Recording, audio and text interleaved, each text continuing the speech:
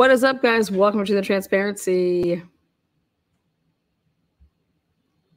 Or can you send that to my email there, Miss Kelly? I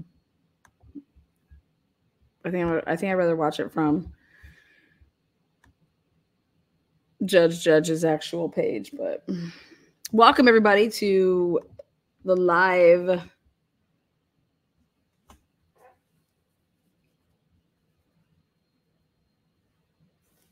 Let's see if there's any decisions being made today. Probably not. You know how they roll. Hi from Louisiana. Hi from wherever.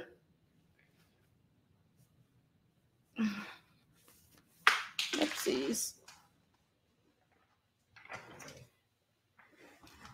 I don't expect too long of a hearing, but you never know. This is a 4 o'clock hearing for us on the East Coast, but it is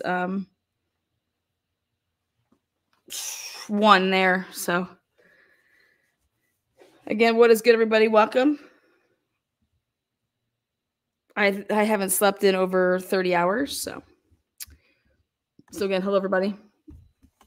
One of my new hoodies. New heights, baby. Taking this shit to a whole nother level. One of my favorite podcasts, actually. Supporting. Let's see. Again, it is, what is it? It's 4 o'clock. I'm sorry, it's 4 o'clock there. It's about to be 7 o'clock here. Let's see. I wanted to.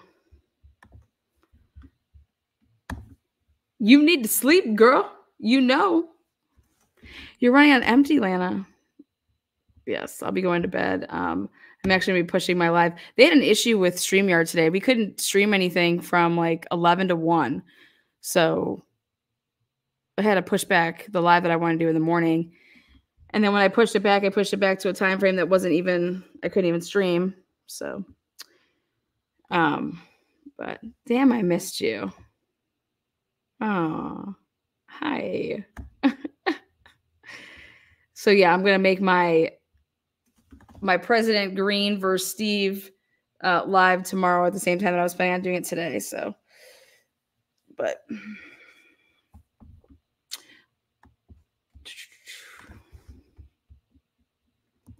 you know they don't start right on time, so.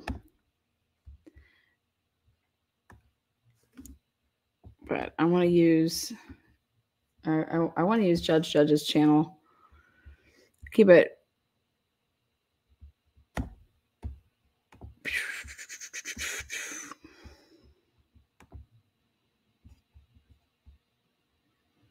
I have so many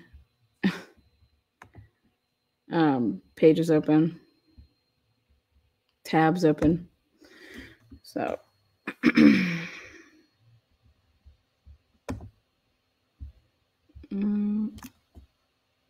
see if I can copy.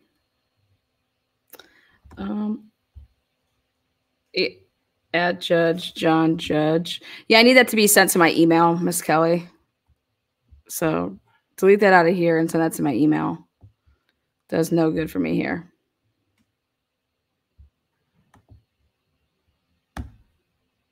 So I can't click on shit. Let's see. Yep. It says, Dear Truth and Transparency, a change in YouTube's API caused users to be unable to stream to YouTube from 11:18 a.m. to 1:24 p.m. We are reaching out to you because based on our logs, you may have been affected. Yeah, I was affected. Oh, shit. So.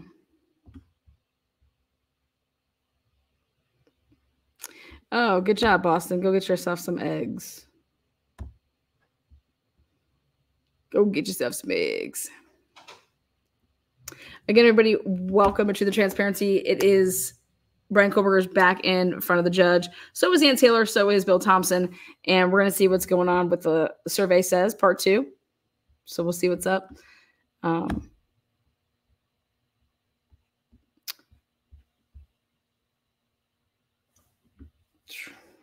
thank you.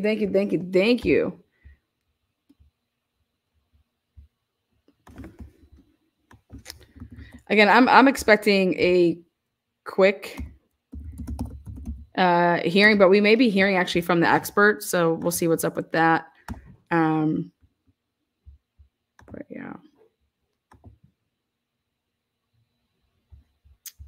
Yeah. Oh, there we go. It's ready to go.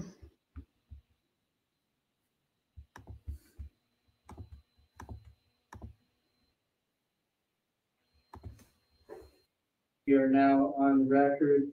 This is State versus Brian Koberger, case number CR 29222805. Mr. Koberger is here in the courtroom, represented by Ms. Taylor and Ms. Natheth. We've got Mr. Thompson, Ms. Jennings representing the state. Can you hear me okay? Yes. Yeah, okay. I think we have Mr. Nye and Ms. Beatty on Zoom. Anybody else on Zoom? Ms. Taylor? No, Mr. Logston is not going to be on Zoom today. He had the other hearing. Ms. Beatty made it apparently. So, and I have also, you have Mr. Edelman, Dr. Edelman here today. I do, Your Honor. Okay. Great. So I think what we're doing today is just a continuation about the questions, particularly on the surveys and where we go from here. You did drop off a sealed exhibit, right? Anything to say about this, or just? Yes, Your Honor. That sealed exhibit goes with one of our discovery requests, that the exhibit that outlines what we're requesting has to be under seal. And so I had to hand deliver that to the court. A copy was hand delivered to the state. It is not up for discussion today. Okay, great. Thank you. One other thing to just tie up is the order unsealing the state's motion for order prohibiting contact with prospective jurors. There was a discussion between both of you about redacting a particular sentence maybe last time. And so that we were going to take care of that. I didn't, Ms. Taylor indicated that there was a sentence she thought we might want to consider redacting. I haven't heard back on that. And I know that she's been busy on other things since the 6th. You want to just talk to each other for a second?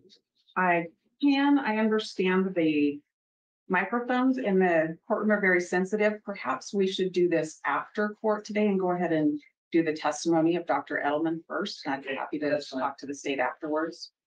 Right. All right, so is that where we're starting now? Yes, Your Honor. Actually, Judge, I think we need to discuss some preliminary matters first. Okay, go ahead. As Your Honor indicated just a moment ago, this is a continuation of where we were on the 6th. And the issues on the 6th and the issues that we have here today is first, whether there was a violation of the non-dissemination order.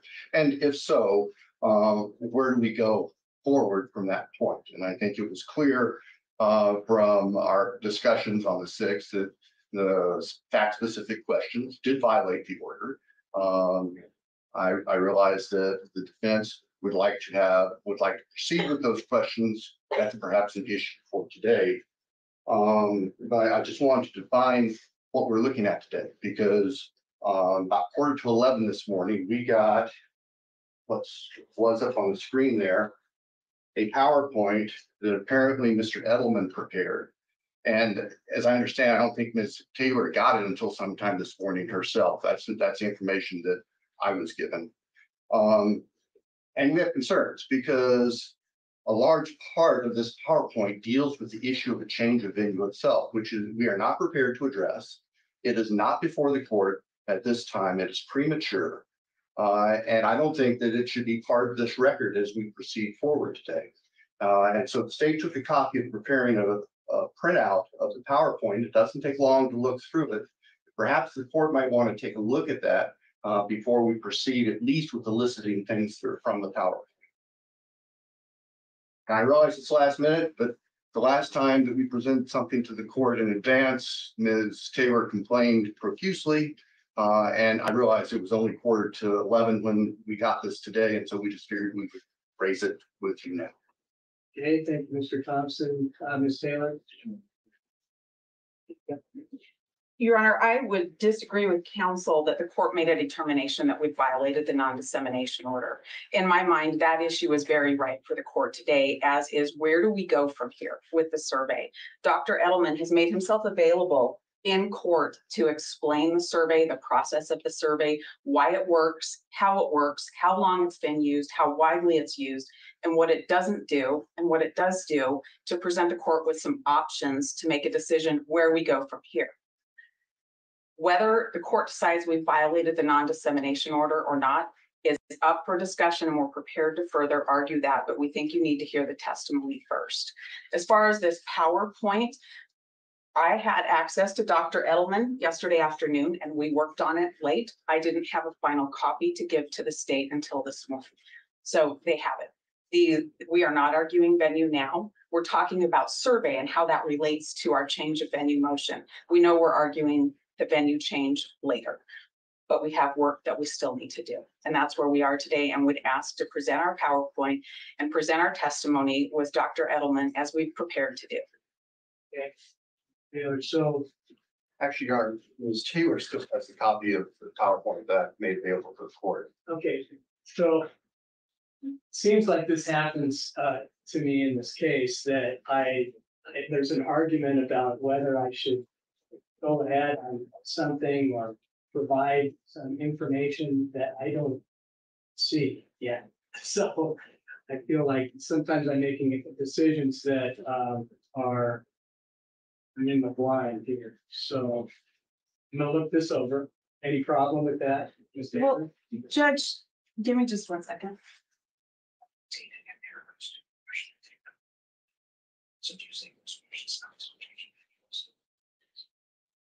Your Honor, the purpose of the PowerPoint is to inform the court about the questions in the survey and the purpose of them. I can tell the court that showing up every time we want to have a hearing and have to fight to have the actual hearing is something I haven't experienced before either. There is nothing in that PowerPoint that the court can't hear today when making the decision about where do we go from here and did I violate the non-dissemination order. There's just nothing wrong with the process that we're doing here, and you're continually being asked to say there's something wrong with what we're doing. We're 10 after 4. I have a witness who's traveled here today, and we're ready to go. All right, Your Honor, just to clarify, as we made clear the last time we reported, we are not saying Ms. Taylor herself violated the non-dissemination. Oh my! We're saying that the people who prepared the survey and disseminated the survey and called citizens of Latah County with those fact-specific loaded questions violated the non-dissemination order, and they are agents of the defense. So I don't want this to become personal between Ms. Taylor and myself. We are not alleging Ms. Taylor has done anything wrong. Then there's no. We are dealing with reality that this survey was conducted on, as we understand it, 400, I'll say, innocent citizens of Latah County who were force-fed information that they may or may not have had about this case before they were called by the survey takers. And they are loaded questions. Some of the questions are factually wrong. They simply aren't true. That's what we're here about. And that's what we're prepared to address, Your Honor. That's why we have a witness here. And if there's violation of the non-dissemination order, it's me. I'm the one that's bound by it. And the court just needs to hear about this process instead of hearing the conclusion that the state wants the court to reach. Number one, I'm past that. I'm not going to violate you. I mean, this was a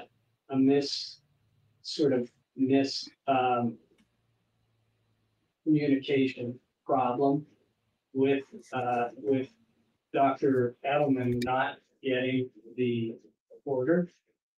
One of the things I think that maybe need to clear up, not for counsel, but maybe the public, is that one of the terms in that, and this is in the ethics, right, is what is a public record? Public record is not traditional media. It's not social media. It's not what anyone might say in public.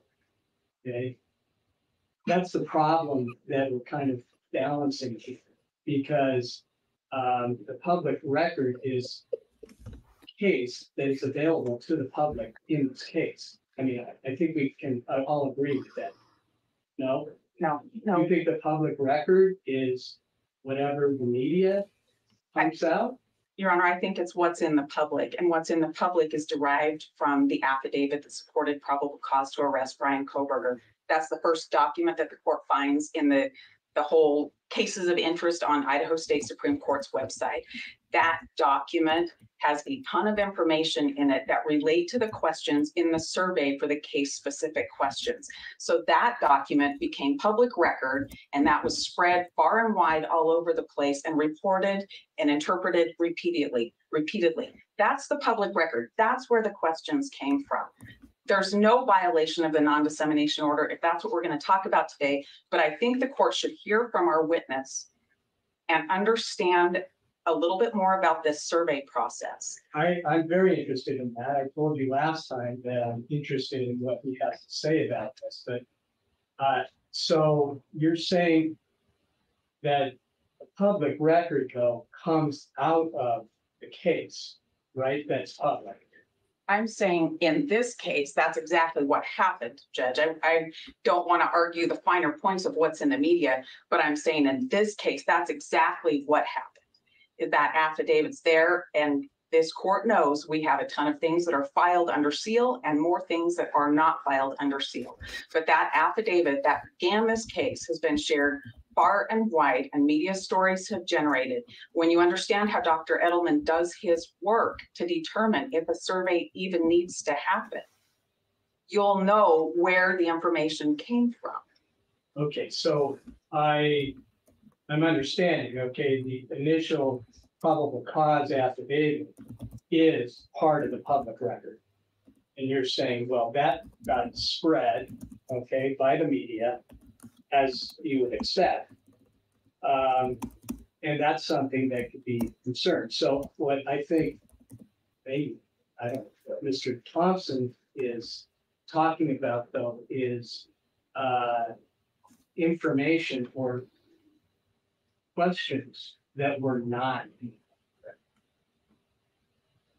And so what I'm nervous about this is I don't want to continue to spread things out that shouldn't be spread. And so I don't know what's in the slides, but if there's information in the slides that are not in the public record, that really have not been disseminated generally, then I mean, I don't really want to spread it. None of us want to spread it more than necessary. This is going to come out at the hearing. Last week in court, that was right inside the courtroom. That all became part of the public record. The 9 questions were stated repeatedly by Bill in Thompson, different formats by Mr. Thompson. That's part of the public record. We've been accused of violating the non-dissemination order. Dr. Edelman's reputation has been impugned by what was stated about him repeatedly. Those questions are fair game. But having this hearing and allowing our expert to talk about this process, that's not the problem. The problem with the media happened a long time ago, and it started with the sharing of the affidavit far and wide. I understand that. I'm pulled in 2 different directions right now because I'm trying to protect your client at the same time. So if we keep talking about oh my this, God, what is not true. Okay, I mean, I guess we can just say, well, it's not true on some of these questions. Maybe that helps to reduce bias. But if we don't make that clear, then it could increase bias. I think, I don't know, tell me, maybe Well, I'll hear this from the expert. I'm gonna say it like this. Mr. Kohlberger's my client, and his rights are of the utmost importance to me. Him being treated fair, his presumption of innocence, him having an impartial jury, those are important things to me, as is his right to counsel. I am not standing up here saying, let me tell you about this survey. Let me finish this survey to hurt him. I'm saying there is pervasive media coverage in this case. It's prejudicial media coverage. We've conducted a survey in Latah County. That survey is going to show bias and that you shouldn't have a trial in this county. What I'm trying to do is say, do you want me to give you information about another place where maybe the bias isn't so great, where maybe Mr. Kohlberger can have a fair trial? I'm his advocate. I want to help him. I believe in his innocence. I'm not going to stand in this courtroom and do anything wrong to him at all. I need you to hear the information so you can make a decision, to have the surveys, to have the information when we come back here for change of venue and make a decision on all of the information. Right now, if we come in and do our change of venue, we're going to say you can't have this jury in Latah County, but I can't tell you a better place that will protect him better. And that's what I want to do. Any response, Mr. Thompson? We aren't here to argue about venue today. We aren't here to argue about what this particular survey with the loaded questions, fact-loaded questions, may have produced in Latah County residents. As we mentioned last week, the structure of those questions assumes that every person that is called has heard all of the media in this case. And we know that that just simply isn't true. So for those citizens in this county who have not heard all of the rumors, who have not been following the media, who haven't inspected the court record, who are essentially ignorant of facts in this case, well, that's just been jaundiced by the questions that were asked. They have now been force-fed facts, some of which are not true, some of which would not be offered in court, and in fact, probably wouldn't legally be admissible in court, to somebody who may never have heard them before. That's the state's concern about the way this thing is put together. And the arguments from the defense seem to be completely ignoring that point. That there are people out here who don't know all the things that they were being asked. And by asking the fact-specific questions, we were inoculating them with information that they didn't have before about this case that could affect their ability to sit as jurors. It's just simply irresponsible. It doesn't make sense. This is one of the things that I was thinking about, is maybe we can inoculate by saying you can't rely on any of this information.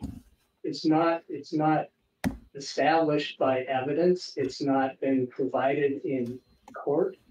But to just send a message out to be clear that these questions have nothing to do with guilt or innocence or even truth. It has to do with bias. Judge. I know.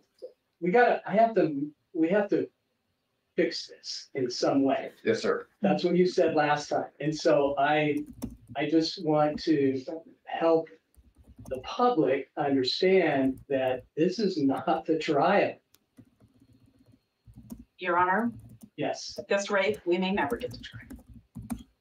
We know this isn't the trial. We brought Dr. Edelman to talk about the process, which will answer the state's concerns about this process. He hasn't even had a chance to tell you how this is constructed. He's the one that's He's the being doctor of biased. this kind of work. He's the one that's the professional. He's the one that knows how to do this. He's the one that spent his career understanding surveys and how to construct these.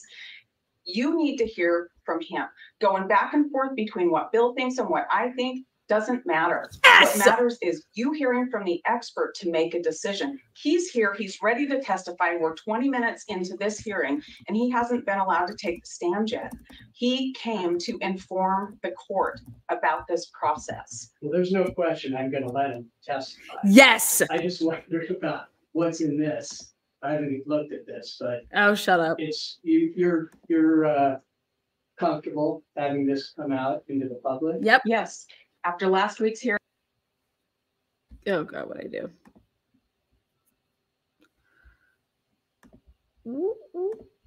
Sorry. absolutely. Okay, and you looked at it, Mr. Thompson? You have concerns, Is Judge. it alarming? Well, You have part concerns of what's in there is a part of the survey study being published now, if this comes to the public without any comparison to anything else. And it's the product of these loaded questions. It takes us back to the fundamental issue of how this survey was conducted and the assumption that the people who were being called already knew all this stuff. And so it didn't hurt to specifically ask them, have you heard about such and such and such, the specific item? Well, if they hadn't heard about it before, they sure as heck have heard about it now. That's the core concern that led us to this in the first place. We don't dispute the defense doing a survey. I said that last week. Please do a survey, but don't go around screwing with the knowledge that prospective jurors have or may not have. Wrong. That's our concern. Let him speak. And Your Honor, when we parted ways last week, the court said, Ms. Taylor, talk with Mr. Edelman and see what the options are. Well, my understanding from the email I received day before yesterday is the survey cannot be changed. That was from Ms. Taylor reporting what Dr. Edelman said. I interpret that as they don't want to change it. Anything can be done, but that's Let him speak. I would have been happy to engage in discussion with defense about maybe some middle ground, but the line has been drawn black and white. Yep, you took the gloves off. I am concerned about the specific things that relate to venue, partial survey results that are in this PowerPoint. I believe it is premature for them to come out now. The rest of it is fine. Let's bring it out so that you have whatever information you want. You can give it the weight that you decide. I just didn't want to let this willy-nilly come into the public record. Willy-nilly. I have lots of concerns. We're not left with this because I have to make a decision about several things. Yes, sir. And so in order for me to have the most informed decision, I need the information. So I'm just going to go ahead. All right. Thank you. And you can show your slides, and if something is concerning, we can talk about it along with it. All right. So, are you ready to call your witness? I think you are. I am. I'm ready to call Dr. Brian Edelman. Here we go, baby. Okay, Dr. Edelman, if you could please come forward, face the clerk, raise your right hand. Wild. There you go. You solemnly swear that the testimony you give in this case shall be the truth, the whole truth, and nothing but the truth under penalty of perjury. I do. All right, thank you, sir. If you could please take your seat there. And then once you're comfortable, please state your name and spell your last. It's Brian Edelman, BRYAN EDELMAN. Thank you. Ms. Thank you. Taylor. Good afternoon, Dr. Edelman. Good afternoon. What do you do for a living? I work as a trial consultant, and also I do quite a bit of work as an expert witness in the field of pretrial publicity and change events. Are those two separate roles? Yes, they are. What do you do when you're a trial consultant? So as a trial consultant, you're an advocate for your client. You do mock trials, focus groups, to really try to develop a trial strategy, a trial story for your side, and cultivate that for the audience, the jury. We also do jury selection. I assist with writing voir dire questions, juror questionnaires, help ferret out bias during voir dire, recommend cause challenges and how we use peremptories, do post-trial interviews. I do jury-related research, present my findings at conferences, bar associations, law firms, and so on. When you work as an expert in the field of change of venue, does that differ from your work as a trial consultant? Absolutely. How so? Well, as I mentioned, as a trial consultant, you're retained to be an advocate. As an expert, you are retained to be an objective expert, which means I'm not advocating for either side. I do not advocate for the defense. I do not advocate for the prosecution. My role is to collect information using standard methods that have been widely accepted in the field, and then present the findings to the court so they can make a well-informed decision on whether or not any remedial measures are necessary. So there are times where my findings support what remedial measures, like a change of venue, and there are times they don't. And when they don't, I recommend against a change of venue, whatever the data supports where I go. I want to understand a little bit about your educational background that allows you to do that work. Okay. How were you educated? I'm sorry. How were you educated? What degree? Starting in grammar school. We can skip to college. Yeah. So I have a bachelor's degree in psychology from Florida State University. From there, I attended the University of Nevada in Reno, where I studied social psychology. My particular interest was in the application of social psychology in the field of the legal arena. So I was really interested in juror decision-making, jury decision-making, group dynamics, how people process information and evidence, the impact on pretrial publicity, pre-existing attitudes, and that sort of thing. The school I went to really focused on that area. That's where the National Judicial College is, the Grant Sawyer Center for Justice Studies, and several professors in that field. So I conducted research at the Grant Sawyer Center for Justice Studies. I helped run a program through the Department of State that brought in judges and attorneys to the United States, where they would travel around the country and meet with people in their field. So I worked with the National Judicial College in that regard as well. And then from there, when I finished my PhD, I got a Rotary Scholarship to study in the United Kingdom, where I got an LLM in International Humanitarian Law, which I do not use. During the course of your career, have you been published? I have. I've been published in the area of survey methodology. My research was on the death penalty, so I have a book published on the death penalty. I am the co-editor in California. There's something called the CEB, the Continuing Education of the Bar, and there's a criminal procedure book that comes out every year. It's kind of like the Bible for criminal procedure, and I'm a co-editor on the chapter on change of venue. I was also on the committee for the American Society of Trial Consultants that publishes professional guidelines for writing change of venue surveys. So I'm on that.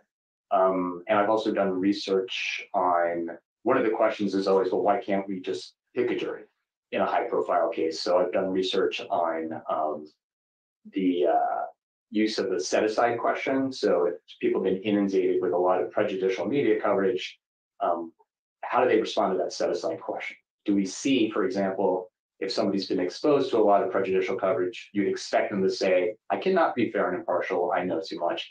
And so we were looking at research on that as well. And then last thing I promise is, I've also done research on what's called minimization language. So when you ask people an open-ended question on a juror questionnaire or in voir dire in a high-profile case, this is the only standard question, what have you read, seen, or heard about this case? That's the open-ended question.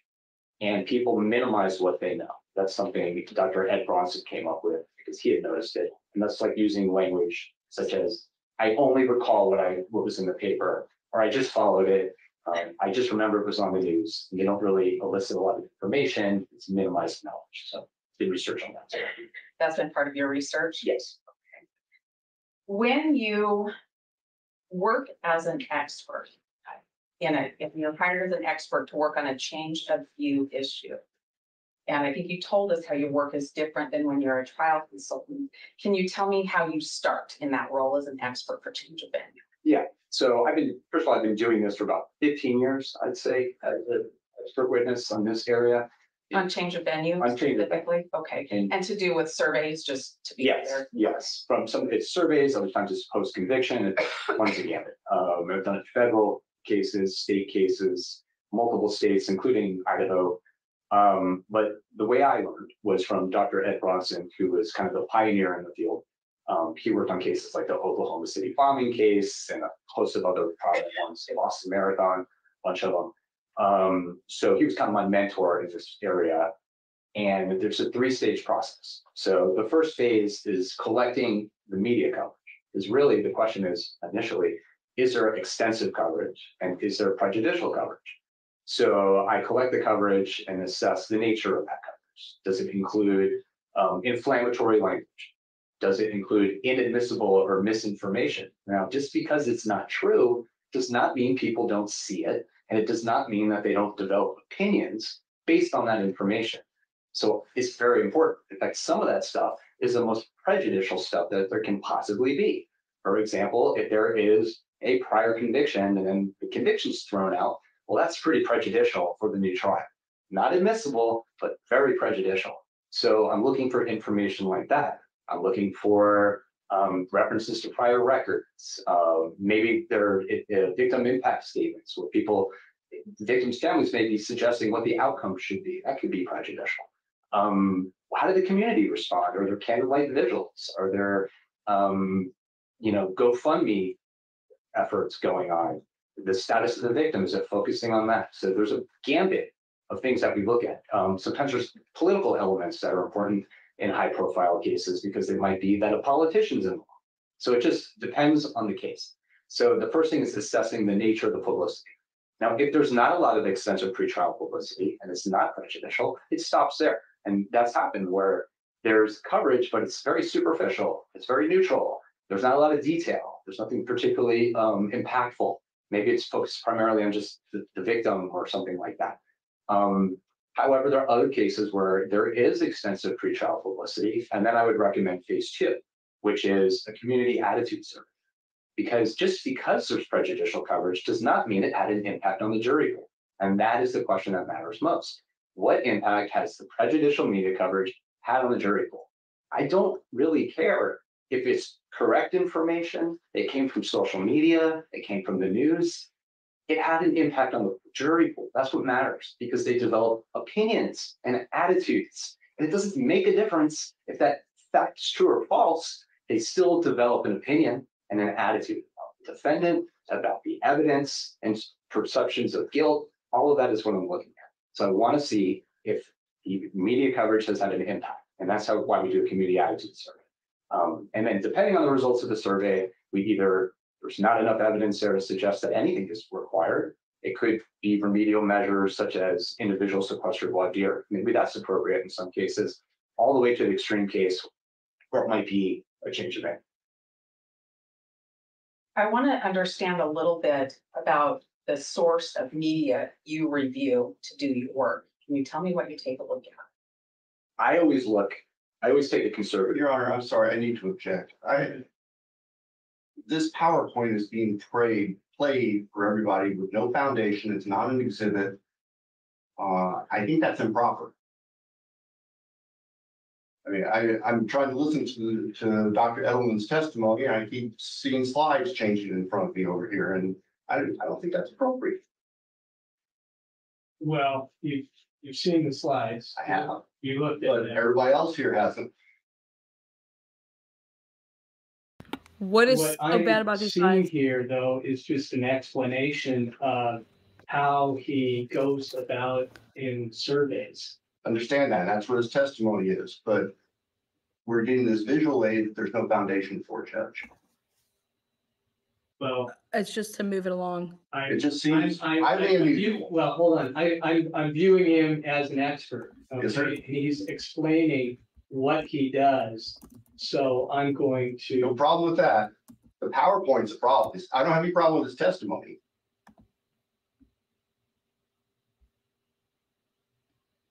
All right. I'm sorry. I Overruled. frankly, I've never seen No, something like this occur. That objection. I mean, this is not necessarily factual. It's just an example of how he got to where he got. That's his testimony, but the PowerPoint is different, Judge. What is- I don't know why it's we're a- seeing the PowerPoint. It's a stock when we have image. his testimony. You want to respond to that? I do, Okay. Judge. This is a courtroom demonstrative aid that helps to track the testimony of Dr. Edelman. I can hand him my computer and let him advance the screens if that makes a big difference in it.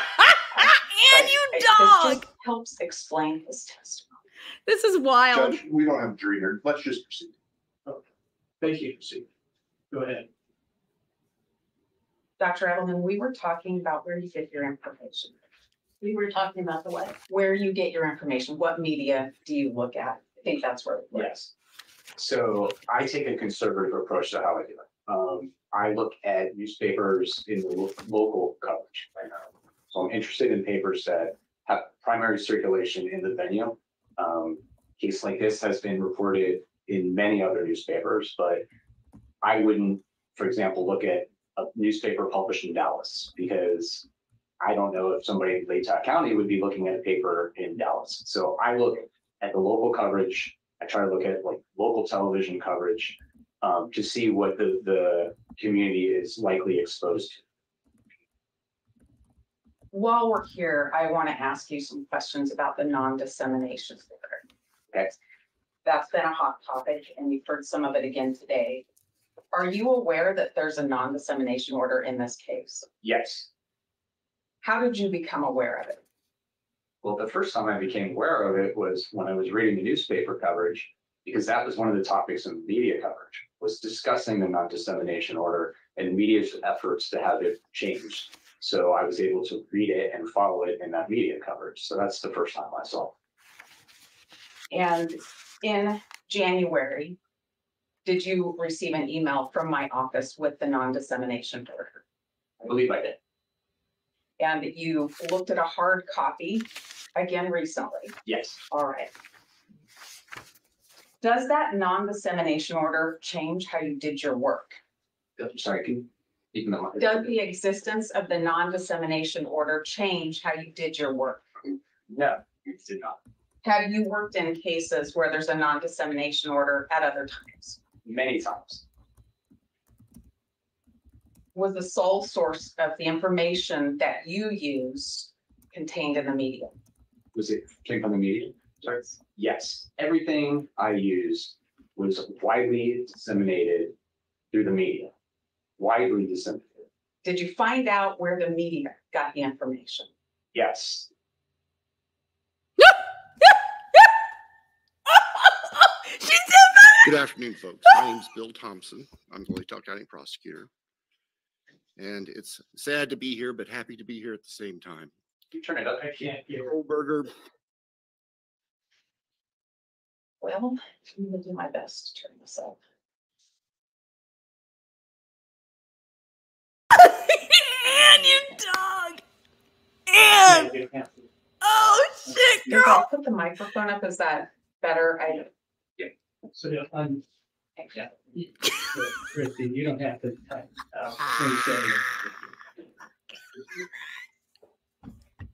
That's why let me Billy. preface. There is a pending case now in court, and I and my office and the investigators have to live with the restrictions that our Supreme Court places on pretrial publicity.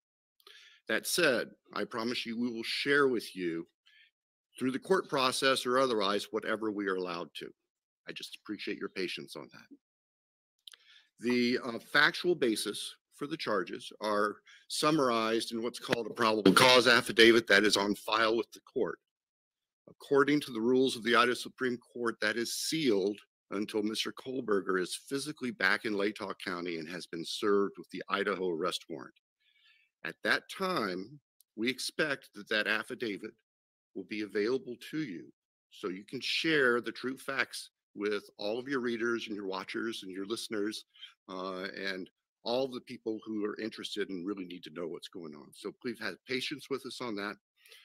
We hope to get that to you as soon as we can.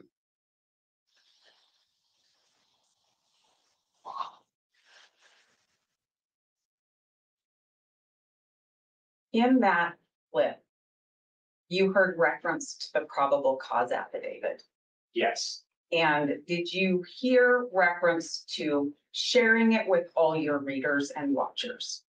Readers, watchers, and listeners, and anyone else who's interested. Did your research tell you that the media took Mr. Thompson up on that offer to share this far and wide? Yes. Good afternoon, folks.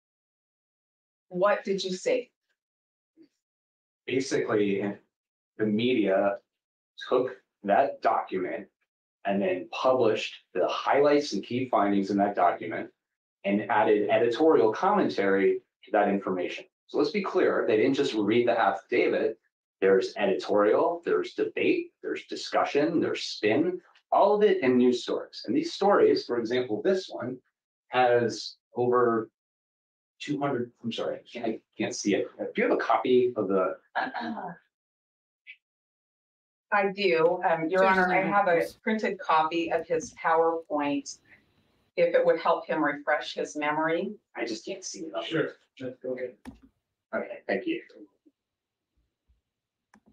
Now I see why Bill had a big ass problem with this PowerPoint.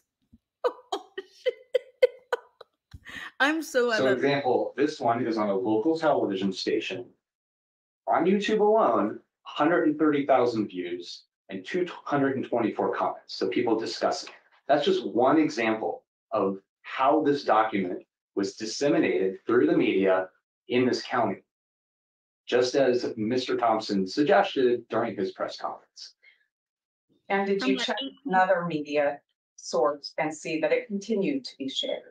Yes, this is a second example. And you can see just from the heading, it says court records unsealed. And then they go through a timeline, including information from that affidavit, highlighting all the key findings about the car and other things that are widely reported and disseminated from that document, to later saturating the community with prejudicial details from that document, which was reported in the press conference to be truthful as well.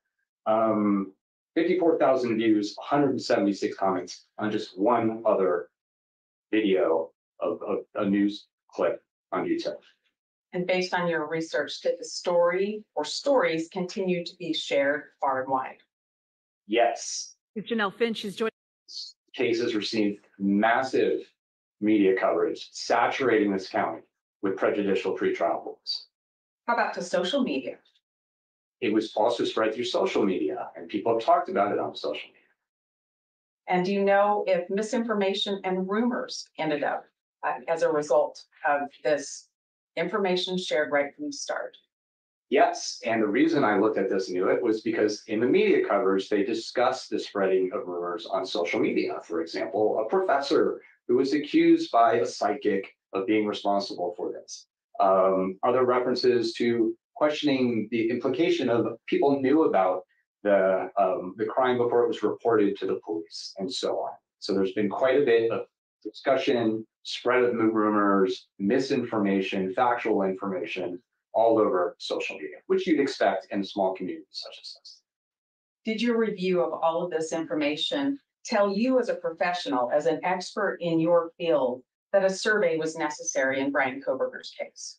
Yes, based off of the media coverage that I reviewed, which was over 200 plus articles, and the television coverage, I thought it was appropriate to move forward to see what impact, if any, this coverage has had on the community. What kind of survey did you think would be appropriate? We always use random digit dial telephone surveys in these cases.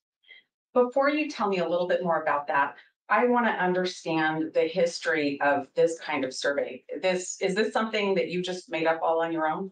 No. Where does this come from? So these surveys have been done for decades. The first one I recall that followed a similar design and focus on case-specific items was done in 1979. Constantini and King in 3 cases in Yolo County, California. This approach was done, Dr. Ed Bronson, who I mentioned, my mentor, has been using it for decades, 40 years or more. Other experts in the field do it. John Walker, when the American Taliban case, they used a similar approach that was published as well. Used in Skilling, Boston Marathon. I've used it in countless cases, so hundreds of times, I would say. Is there research that supports this process? There is. One of the things we're looking at, so when you think about the survey, is the structure and how we test validity. So there's 40 plus years of social science literature on the impact of media coverage on juror and jury decision making. And one of the things it tells us, for example, is knowledge, or let's take a step back. People who regularly watch and listen to the news are more likely to know about the case. When I say know about the case, are more likely to have case-specific information from the media. So they test similar things like we did. Have you read, seen, or heard if ...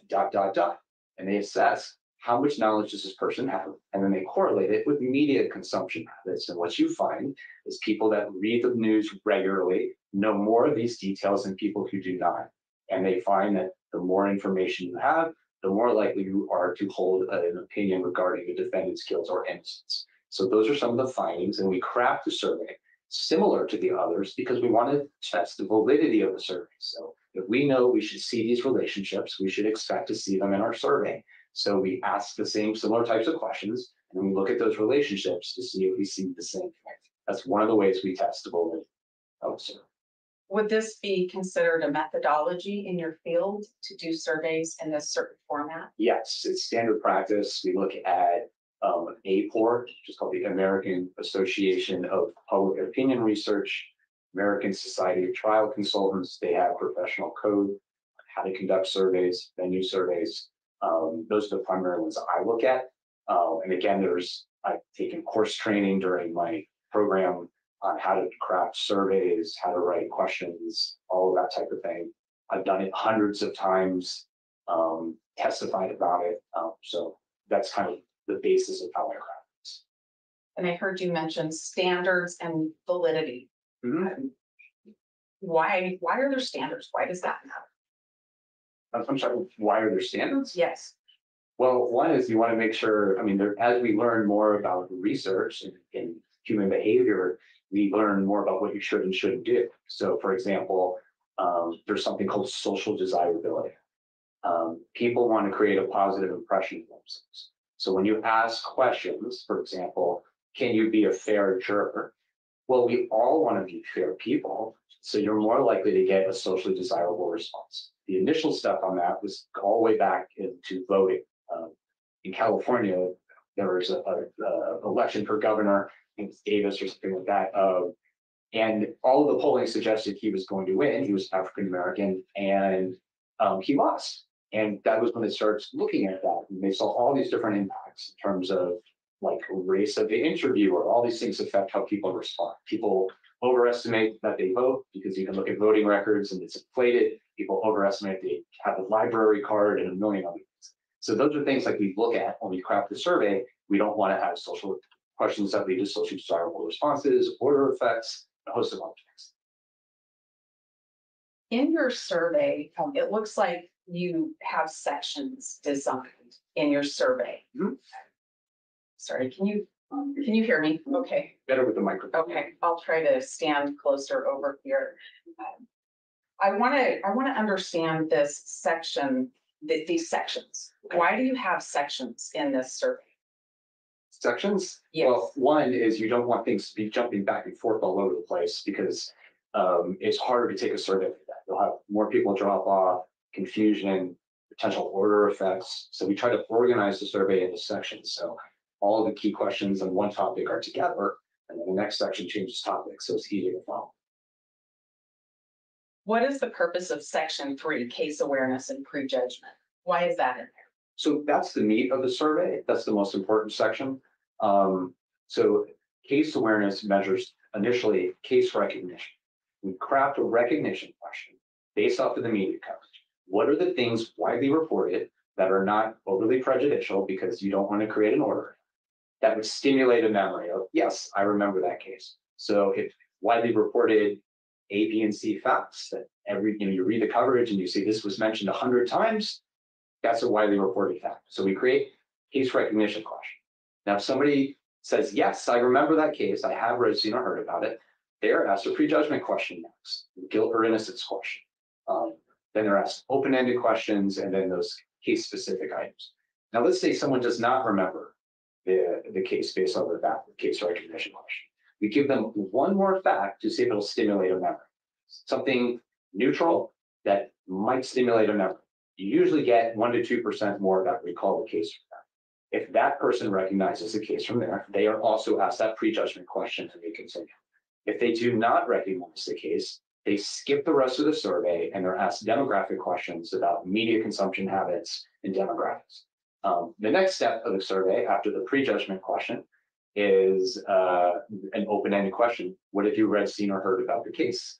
There might be a few others we add based off of these things we might find in the media coverage. And then they continue on to those case-specific items that we've been talking about. Have you read, seen, or heard if so and so? I want to make sure I understand this and that this is clear for everybody. Those 9 questions that have been the problem last week and this week, if you have somebody who says, no, I don't know that case, do you ask them those 9 questions? No, they skip to the demographic questions. Tell me, what are the demographic questions, just to be sure? If somebody doesn't recognize the case, they immediately go to questions, for example, how often do you read the newspaper? Every day, several times a week, rarely, never, something like that. Then they're asked how often they follow the local news. And then they'll ask a few demographic questions like age, gender, race, ethnicity. So if somebody doesn't remember the case, you don't infuse information or do any of the things that were brought out last week. No. I have on the screen in front of me some of the read, seen, or heard questions. Yes. What are these? You don't have to read them all, just tell me what they are. These are 9 items, which we always use. Have you read, seen, or heard if? And these are items taken from the media coverage that were widely reported. And let me be clear, widely reported hundreds and thousands of times, and potentially prejudicial items, because neutral run-of-the-mill media coverage is often not grounds for a change of venue. So if somebody knew there were 4 victims, that's not particularly prejudicial, is it? That's a pretty benign fact. But if somebody knows, for example, about a prior conviction that's not admissible, that's very prejudicial. And it might be correlated with prejudgment. And I would like to know that. Dylan being If it's trans. widely prejudicial and everybody knows about it, and it's correlated with prejudgment, that would likely have an impact on my recommendations, because that's the type of pretrial publicity that has been recognized by the Supreme Court, I'm sure the state court here, that is most concerning. So these kinds of questions, these case-specific questions, you do this in all the surveys that you do.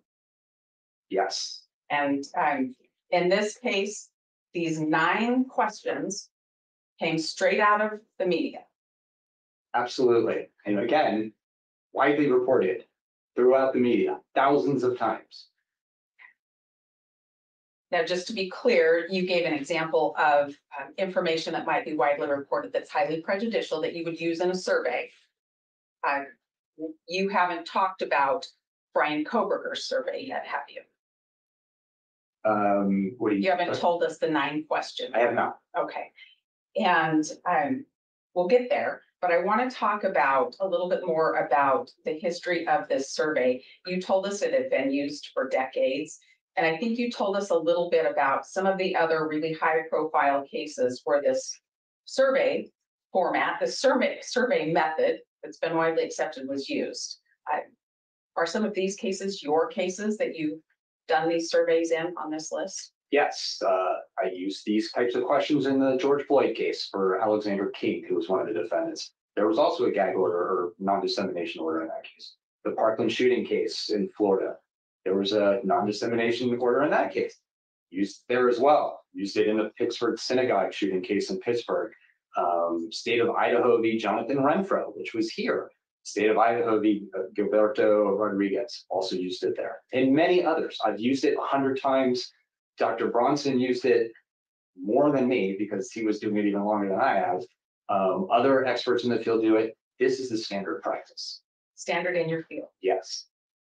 And are these surveys, doing a survey like this, is this just criminal defendants that ask you to do these surveys or that have any interest in doing these surveys, or is it other people too? Other people use the same process as well, including the prosecution and the government. I think you provided an example in your PowerPoint of the government using this survey process in a Yes. case that you worked on. Yes, this was the Jason Van Dyke case in Chicago. He had been charged with shooting and killing Laquan McDonald. It was like 17 shots was like the famous saying. It was a very significant case, interracial crime, widely reported on. And the government also did their own survey to see if there was any potential bias and followed the same exact process and used case-specific media items. And once again, there was a non-dissemination order in that case. Earlier, you talked a little bit about validity being one of the standards. Yes. Tell me how you measure validity in one of these surveys. Sure. So this is from the professional code from the American Society of Trial Consultants. As I mentioned, we want to look at things like consistency. So we want to, for example, the research tells us the more case or media items you know, you develop knowledge. And the more you know, the more likely you are to exhibit bias. So I want to test that in the survey. That's one of the reasons why I include those case-specific items. I also want to compare what people or that item to prejudgment. So the more people know, are they more likely to prejudge? How about case-specific media items? Is there specific prejudicial items in the media that are particularly concerning? Maybe I'm going to go back to my prior conviction example. If there was a conviction, so I've had this happen in the case, and then years later, that conviction was thrown out and there's a new trial. Well, that's extremely prejudicial if people know about the prior jury verdict. So I want to know, what percentage of people know that detail? And is that related to prejudgment? And most importantly, when you ask the question, have you read, seen, or heard about the case? The open-ended question, do people report it? Because if they don't, and they do know it, well, that's very concerning. And that's the type of problem we run into in voir dire. Sounds like that's one of the reasons you have case-specific questions in there. That's one of the reasons, absolutely.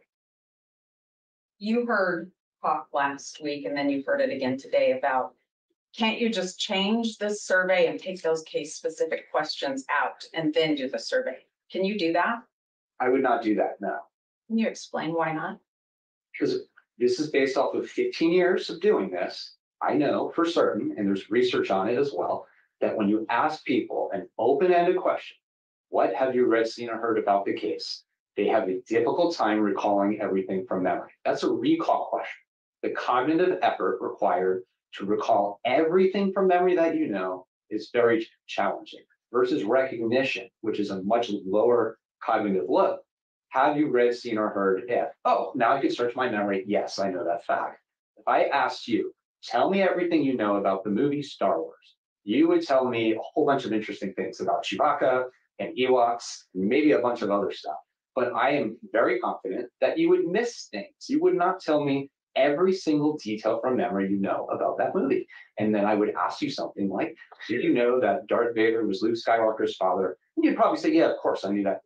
But you didn't mention it in the recall question.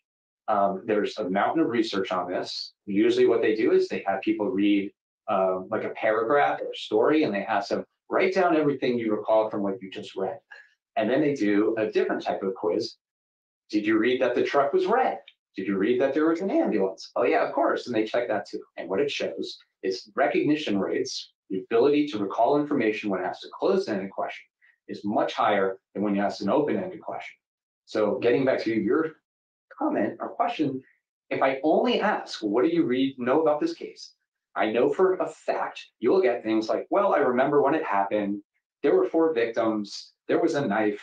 I remember there's a delay. I just saw it in the media. Those are the things that people say.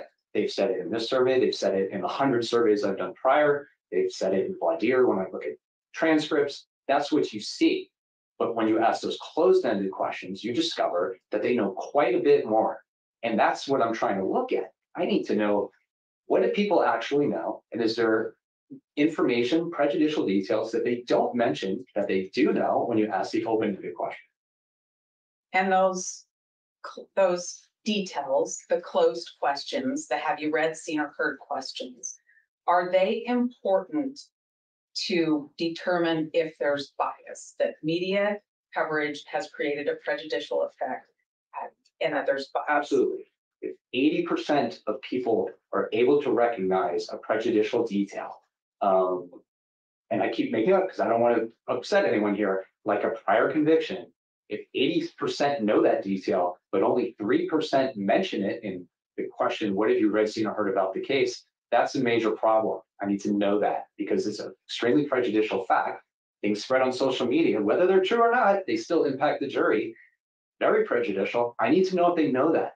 And I know for a fact in this case that, for example, I'm not going to mention the detail, but for one of them, only 3% of people in this survey mentioned the detail when asked, what have you read, seen, or heard about this case? It was something spread on social media. But when you asked, have you read, seen, or heard of X, Y, and Z, 45% knew that fact. And that fact happened to be significantly related to prejudgment. People who knew it, over 80% of them think the defendant is guilty compared to 57% who don't know the detail. So those are important findings. If I don't include those questions, I can't do any of those analyses. It makes it look like there's not that much of a problem here. People don't seem to know anything. They just say they remember reading it in the paper. I guess we don't have to move the case because they don't seem to know much. And that is misleading, inaccurate, and I would not do that. Have you had a unique opportunity to kind of actually watch this in real time to see how it works? I have. Can you tell us about that? Yes. How did you get this unique opportunity first? So I worked on a case that was called John Fight. This was a Catholic priest in Hidalgo County in Texas who had been charged with murdering a beauty queen. Now, the crime had happened in like the 1950s, and the trial happened in like 2018 or something like that. So all the witnesses were gone, and the defendant was obviously much older. But it was a case that was just weaved into the fabric of the community. It was so shocking. And during the hearing, after doing the survey, one of the things we did is we brought in community residents and did like a mock voir dire to prove this point, to demonstrate. And there was a bunch of things in that case that were particularly prejudicial. So we asked people, tell us what you've read, seen, or heard about the case. And they would tell us, oh, in college, I learned about this case. And I know A, B, and C. And we say, is that everything you remember? And they said, for example, here, I believe so. That's what this person said. Search their memory. Let's see. I believe so. That's it. And then we asked those case-specific questions that you clearly could never ask in voir dire because you'd be poisoning the well. And we asked, for example, did you know that John Fight gave a confession to a priest, confessed to the crime? Oh, yeah, I knew that. And once she said that, it stimulated her memory. Actually, he confessed twice. So now she knows that. The fact that she did not mention in the open-ended question, extremely prejudicial. The Supreme Court has recognized confessions to be very prejudicial for Doe v. Louisiana and a bunch of others.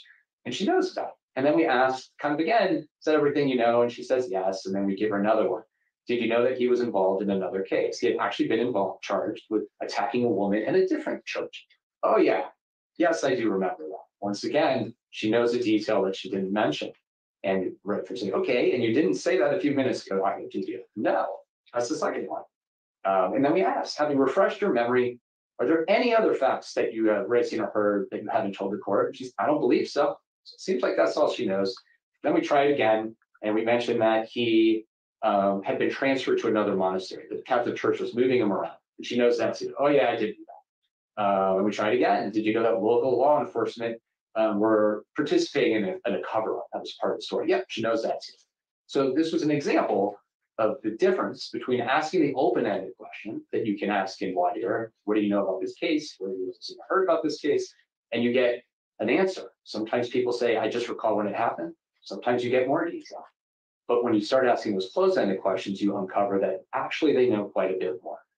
And that is the key point in a high-profile case. In the general case, it doesn't matter because there's no case-specific information. What we know is that specific attitudes predict behavior much more than general attitudes. So in a community like this, it's been saturated with media coverage that's prejudicial. We want to know what case-specific details they know, because that goes to bias, and are we able to ferret out that bias in jury selection? And that's why we include those questions in our survey. I want to talk about Brian Koberger's case for just a minute. Your Honor, again, I'm going to register the objection. This is going to deal with the actual issue of change of venue. Through the church, the state has not been afforded the opportunity to analyze, much less respond to it.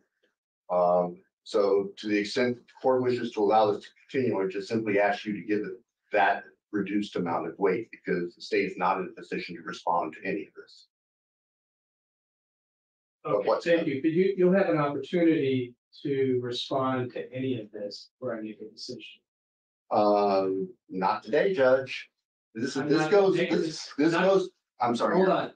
Yes, I'm sir. not gonna make a decision today. Yes, sir. I'm getting information Yes, sir.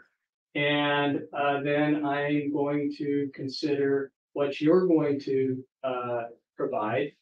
And then I'm gonna make a decision. My point again, Your Honor, is this goes to the issue of a change of venue, not whether or not the non-disclosure order was violated and what we should do about that. Two separate issues. The state is not prepared and will not be prepared to address a change of venue issue until an appropriate motion with supporting documentation and evidence provided. And we have a chance to respond to that, which I understand we'll be doing between now and sometime next month. Exactly. Thank you. Go ahead. Thank you. Dr. Edelman, you haven't finished analyzing the data in Mr. Koberger's case, have you? No, the only thing I looked at was supposed to be on the question at hand, which is about these case-specific items, why they're in the survey, whether, and which goes to whether we can continue the survey without them. That's the only thing I looked at was addressing that specific question. I'm not going to ask you what your opinion on change of venue is today. I don't have one. Well, I do, but I'm not done analyzing the data. Senate, I want you to be informed before we get there. So I do want to talk though about Brian Koberger's case and if you've been able to determine if the survey was valid. Yes, absolutely. And how did you determine that the survey is valid? Well, one of the things, as I mentioned, is looking at the social science research and do we find similar findings? And we did. So we also look, for example, do we have like acquiescence bias? What that means is people are just saying yes to everything. So on those case-specific media items, one of the things you do is you include items that didn't receive as much media attention. That way, you want to make sure, and what you expect to see are items that get a lot of media attention. Everybody knows about them. So you can see really high recognition rates, 80%, 90%, 60%. And then the items that didn't get as much attention, they're lower, 40% or less. So we want to see if there's variance across the questions, and we see that as well. Does it help to do the recall questions and the recognition questions to understand whether you have a valid survey? Is that what you're telling me? Yeah, well, as I mentioned, those are the case-specific questions. Yeah, those media items. So we test validity by, are those correlated with prejudgment? Are they correlated with media consumption? So people who read more of the media, do they know more of these details than people who don't? The more details you know, are you more likely to be biased? All that stuff. But also, again, like I said, is you want to check to make sure there's variance across those media items because you want to make sure people aren't just saying yes to everything. You talked early on about how if somebody doesn't recognize the case, you stop and you don't ask these case-specific media generated items in your question. Correct. And remember, these media items also come after the open-ended, what have you seen or heard about the case? Do you know how many people did not know about Brian Koberger's case in this survey? The percentage? I believe it was like 3 to 4%. And so that percentage of people didn't get the case-specific questions. Is that fair? The people who did not know about the case, the very few, did not get the case-specific questions. I want to talk about the open-ended questions and then the have you read, seen, or heard questions. So on the open-ended questions, when you say, what do you know about this case? Tell me everything. Do you know about how many things people remember? Yes, so one of the things we do is we read everyone and we track how many details they mentioned. And then we compare them, what do they say, to how many case-specific items they later recognize. So for example, if somebody said, I know 4 people were killed and they found the guy, I would identify like 2 facts, 2 details, for example. And then I would look at those case-specific items later and how many of those items did he mention in the open? And that scenario would be 0. But if he knew 6 of them, that would tell me that he knew 6 details that he failed to recognize. Versus somebody might have known all those details and mentioned all of them in their open. then it would be zero. They reported everything they knew, and they mentioned later on that they knew those items. So I look at that. You're checking what they say they know in the general open question, and then see if they hit some of the specific questions, and then measuring how many more they actually know when you get to the have you read, seen, or heard question. And then I compare. And that kind of goes to my John Fight story. I'm looking to see if that is a problem. What did you find in this case? I found that 96% of survey respondents knew at least one additional media item that they failed to mention in the open-ended question. On average, people reported 1.6 details when asked the question, what have you read, seen, or heard about the case? However, on average, they later recognized 6 out of the 9 media items, and I believe it's something like 72% knew, I want to say 5 or more.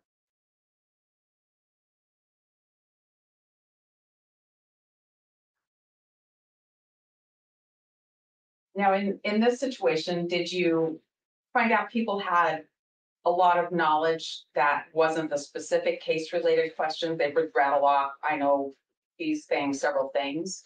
Yeah, so what I found was on average, people knew at 4.9 additional items that they failed to mention in the open. What does that mean? That means they knew approximately 5 of the media items that I tested later that they did not mention in the open-ended. 5 on average out of 9 they knew, although they didn't mention it. And these are examples. So somebody wrote just what has been on the TV and the papers. That's the common thing you get when you only ask the open-ended question. But that person knew all 9 of the media items we tested. Someone else mentioned the detail. The kids were murdered and they tracked them down. Well, you actually know 6 out of the 9 media items that we tested.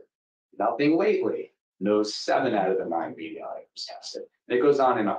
That is a very common finding. I find it in almost every survey I do. Between 92 and 96% is the norm of what I see in terms of knowing more detail than they report. And it usually, interestingly, the average is usually around 3 extra media items that they failed to mention. In this case, it was 4.9, so it was higher. Do you have a way within the survey to correlate prejudicial coverage or bias for guilt with the amount of specific details recognized? Yes, because I asked those case-specific questions. If I didn't, I would not be able to, because as you saw, people say things like, haven't seen anything lately. Well, that doesn't really do much for me. I can't analyze that. I can't do anything for that. I don't ask those case-specific items. I can't test the validity of the survey. I can't test to see how case-specific knowledge impacts prejudgment. I can't test to see if there's one particular item that's highly prejudicial that we should be worried about, that should, that's inadmissible. What percentage knows that detail? All of those things are required to do this correctly. And how do you know that there's prejudgment in a case?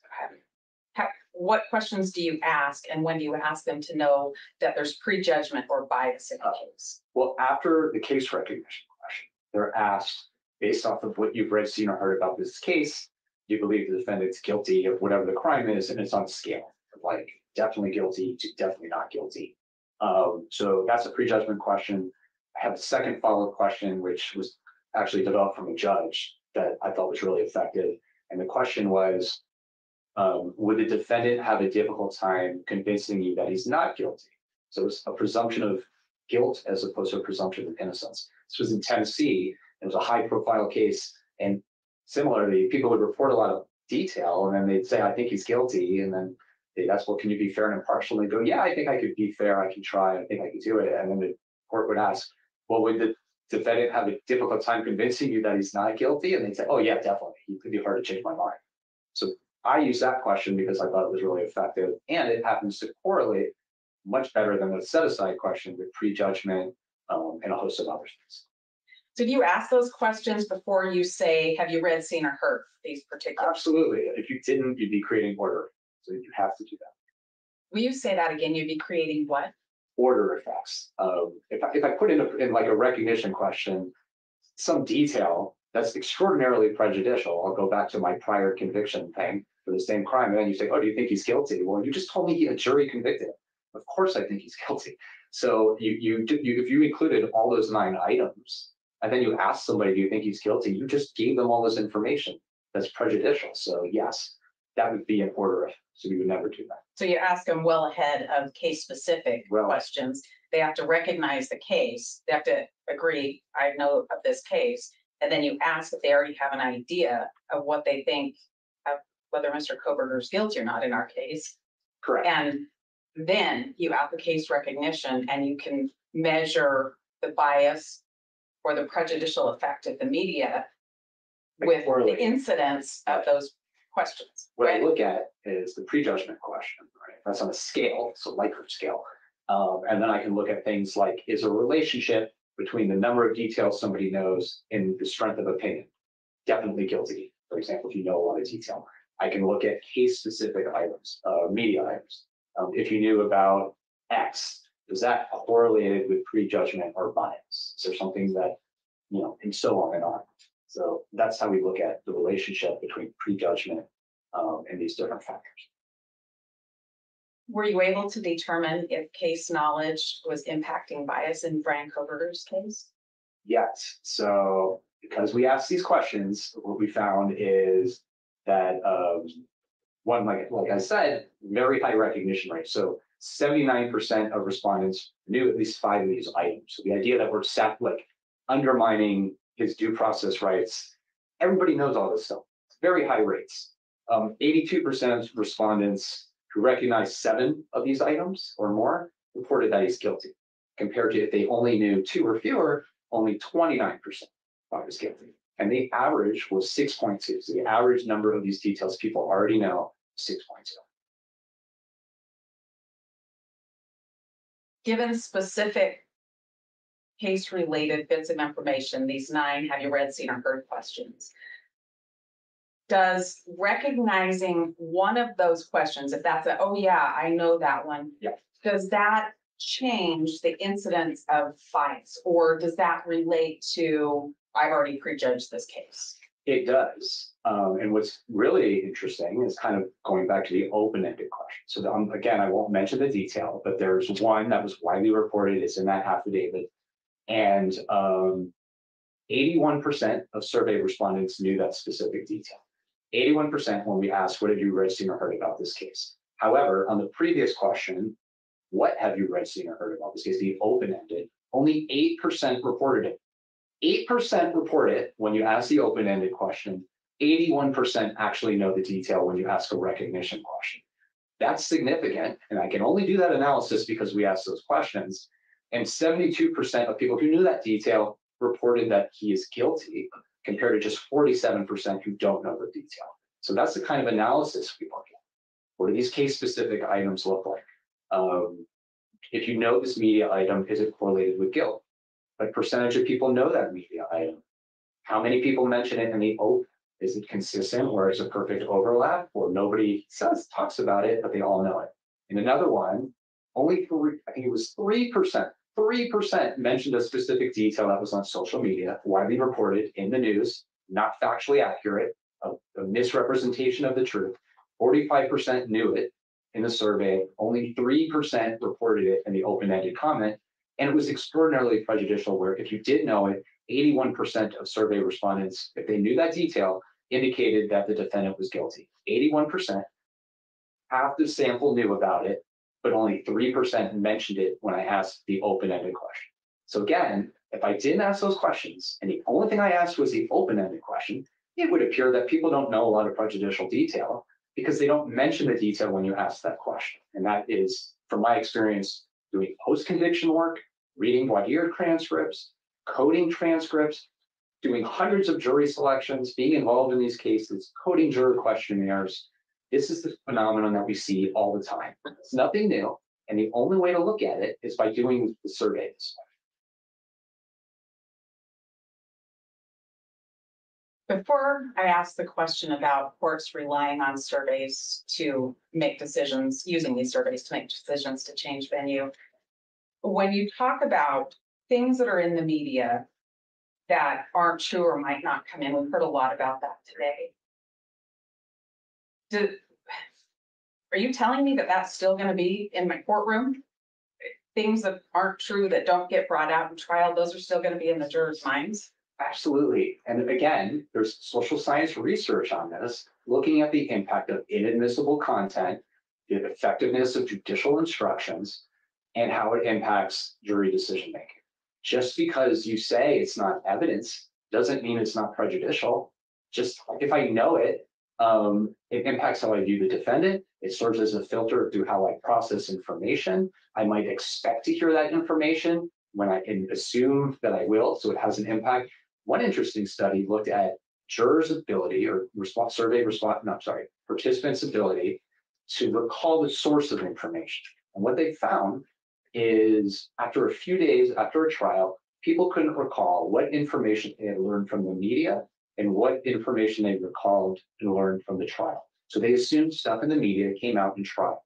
The idea that I can cognitively say, okay, I know this prejudicial detail, and I'm going to put it in a box in my mind and never think about it and process everything, and it's never going to affect me. It's just there's nothing to support that. It's kind of in our everyday lives. That's what our brains like. Think about what's going on today with Trump and Biden and all that.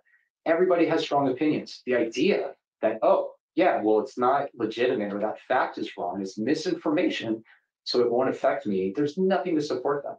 There's even research that shows you have people, they read a passage, that they write it something supporting a position that was in the passage, and then you tell them that information is not true. It's called belief perseverance or belief persistence.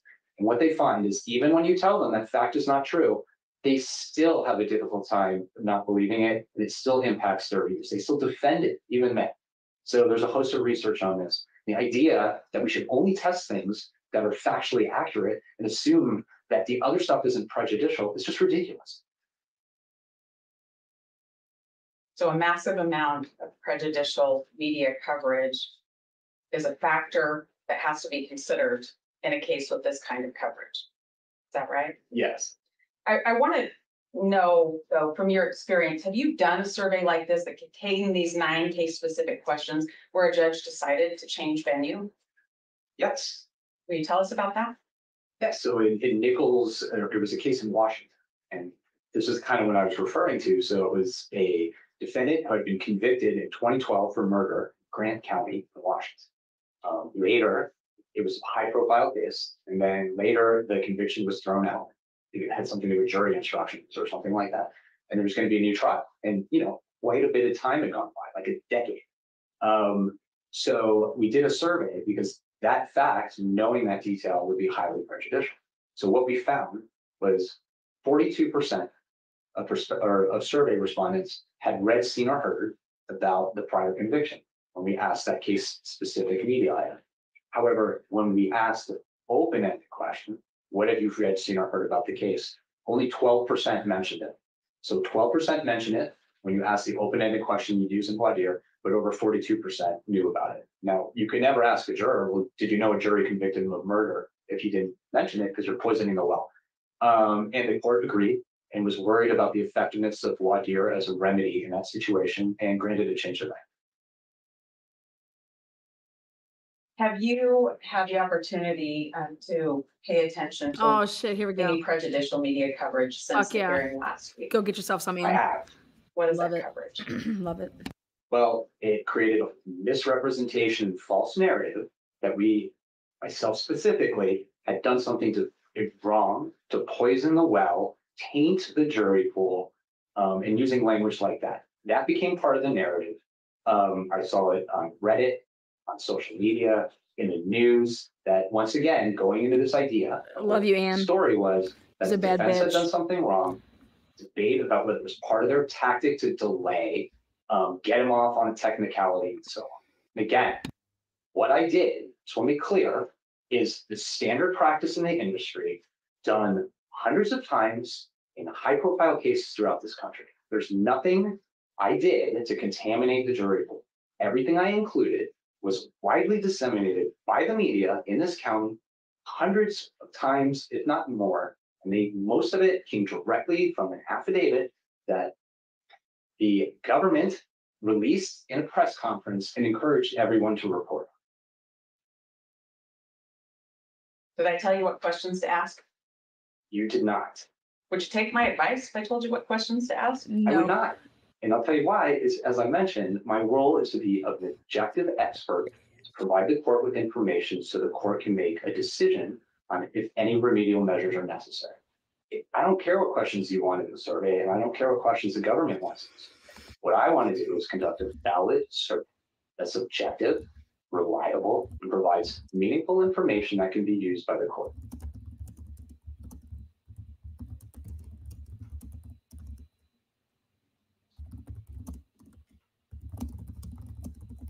Do you believe comparative surveys in other counties would provide the court with more information about what to do when we get to change a venue hearing?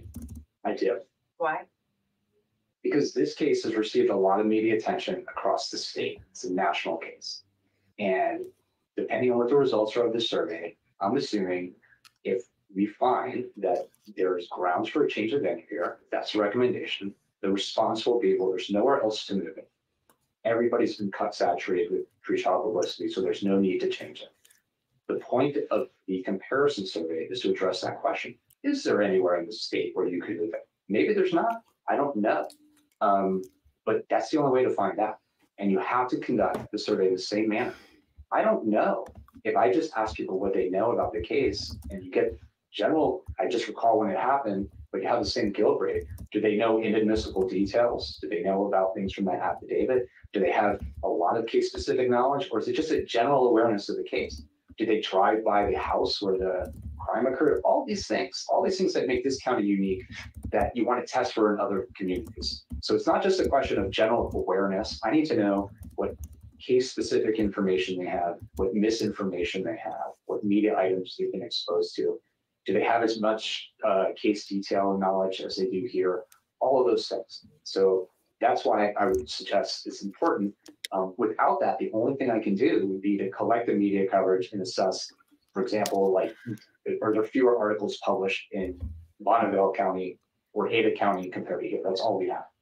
I wouldn't conduct a survey that I know is going to lead to misleading information. I'm not going to do that. To change the survey, would that go against the methodology that you use? Yes, if I change the survey and I don't conclude those items, I can't test.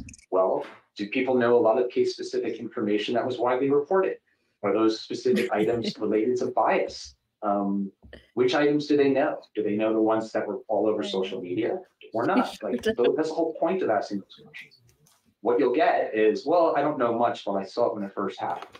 I remember reading about it a while ago, but haven't seen anything. Hey. I know the defendant was,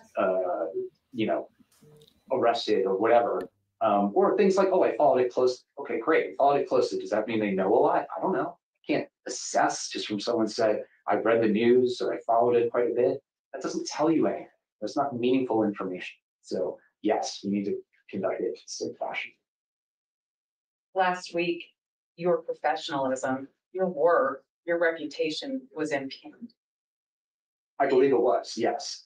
If you're allowed, if the court says, okay, go ahead and finish these surveys, I want comparative county information, are you willing to still work with us? If we do it correctly, if the idea is we want you to conduct a leading bias survey to get results that we want, then no, I'm not going to do something that undermines my credibility, my objectivity, or do it in any way that's not consistent with the procedures and standards of how we use. Thank you. I don't have any other questions. Integrity. Oh God, there he is. Witness cam. Johnson, Oh God. I mean, we'll start going backwards here, or from the back and the front topic. I'm sorry if you're feeling hurt about us raising this issue. I see you were almost breaking down a few minutes ago when we were talking about slide number 33, slide number 31. That's not the intent, and it's certainly, I'm surprised to see that reaction from an experienced expert such as yourself. So I apologize for that. I accept your apology, but the idea of after working really hard 15 years to develop a credible reputation and being told watching on a Zoom that I am tainting the jury pool and poisoning the jury pool and contaminating the jury pool by doing what's required and standard, I'm not crying. I'm angry. Okay. And yes, it doesn't. And please go ahead and be as angry as you like as you continue your work for the defense in this case. It is a fact, though, that you don't know of the 400 citizens that were questioned on this survey. You don't know which ones of them did not already previously know any of the fact-specific representations in your questions. Isn't that true? I do know because they answered yes or no to the question. No. Oh, well, okay. Before you asked the question, you didn't know that. Isn't that correct? That's correct. And so somebody who hadn't heard the representation in that one slide that you acknowledged was false. Let's see. You acknowledged false that Mr. Coburn allegedly stalked one of the victims. That's false. You know that to be false. Which one? That Mr. Coburn allegedly stalked one of the victims. Yes, I was trying not to say that because. But you knew that was false. I did. Yes. And so you have now, for anybody who had never heard that before, that question is now planted into them, unqualified representation that Mr. Koberger stalked one of the witnesses, and that's false. That's false. Yes. Yes. Okay. Thank you. Thank you. Okay. All right.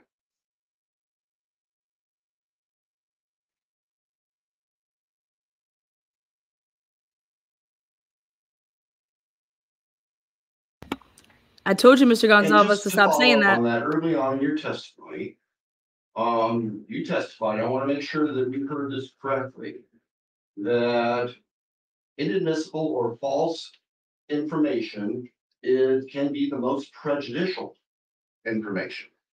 It can be. Yes. And your surveyors put that false information into the minds of people who were asked that question who may not have previously heard it. Correct. Correct. Relative Thank to you. the media. Thank you. It's mentioned it hundreds and thousands of times. Said no, we didn't just plant it in their Just mind. We make asked sure them we're about clear it. too, around the same time of your testimony, I believe you testified that you don't care if the information that you put in your specific questions to the people being surveyed is correct. That you said that, didn't you? Right. I don't know what you mean by correct. True or false? I care about whether or not it's proliferated by the media. You don't care if it's true. No, I don't. I No. don't care about is it prejudicial. So it's okay to taint people who had never heard that information before for the end result of identifying others who have and might have bias. Is that a fair statement? I'm gonna object to the questions. He can answer He's the question. badgering. He's Let me badgering finish the my witness. objection. Yeah, it's an objection. He's badgering the witness. He's misstating his testimony, and I object. The witness testified he didn't care if the information was correct, Judge. Yeah, overruled. So, May I? so just No, that's okay. one person can talk at a time. And, let's take So, down. but he the gets tone a to little bit. thank you. Yes, sir. Bill Thompson is going to get crushed in the courtroom when the jury sees him acting like this. This is what you guys are all. You see Bill Thompson, Ann Taylor, cool, calm, cucumber.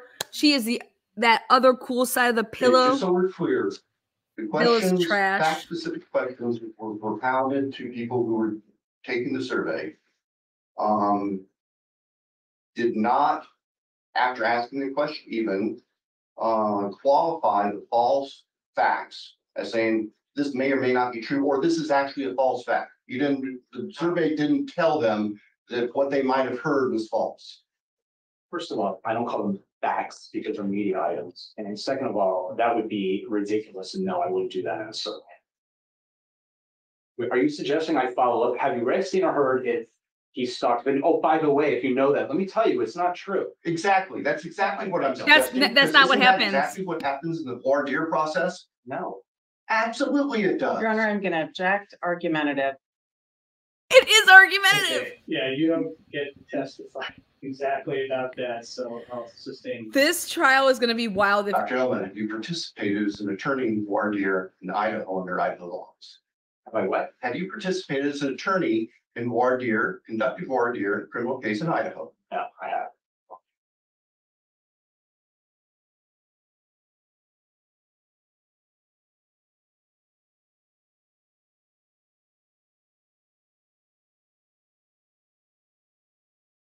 And just to be clear, because in two places, at the beginning and at the end of your testimony and your PowerPoint, this PowerPoint, you created that with Ms. Taylor. So you adopt what the contents of the PowerPoint is. Yes. Oh, thank you. Just to be clear, not every fact-specific question that your surveyors asked came directly from the probable cause affidavit. Isn't that true? Well, to be clear, they're not facts, they're media items. They're representations of Your Honor, fact I'm gonna object. in the PC And ask- affidavit. Hold on.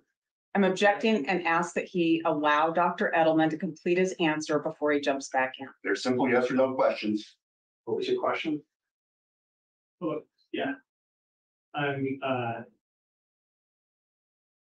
Let's just say, one at a time, okay, listen to him answer, and we'll be through at some point. Thank you.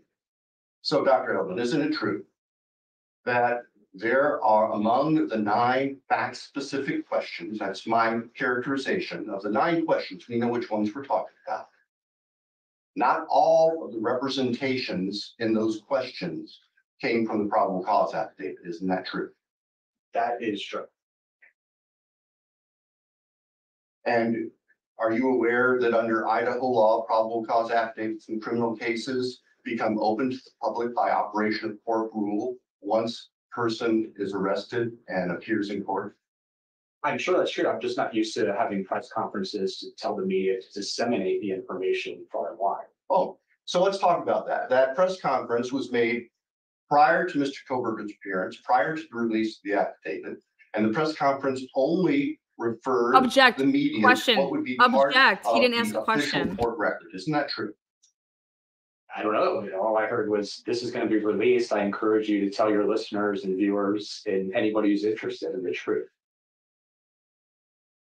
By going to the court record and looking at the probable cause affidavit. Isn't that true?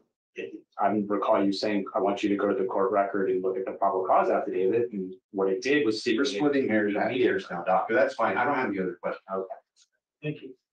So, okay, go ahead. Redirect. Thank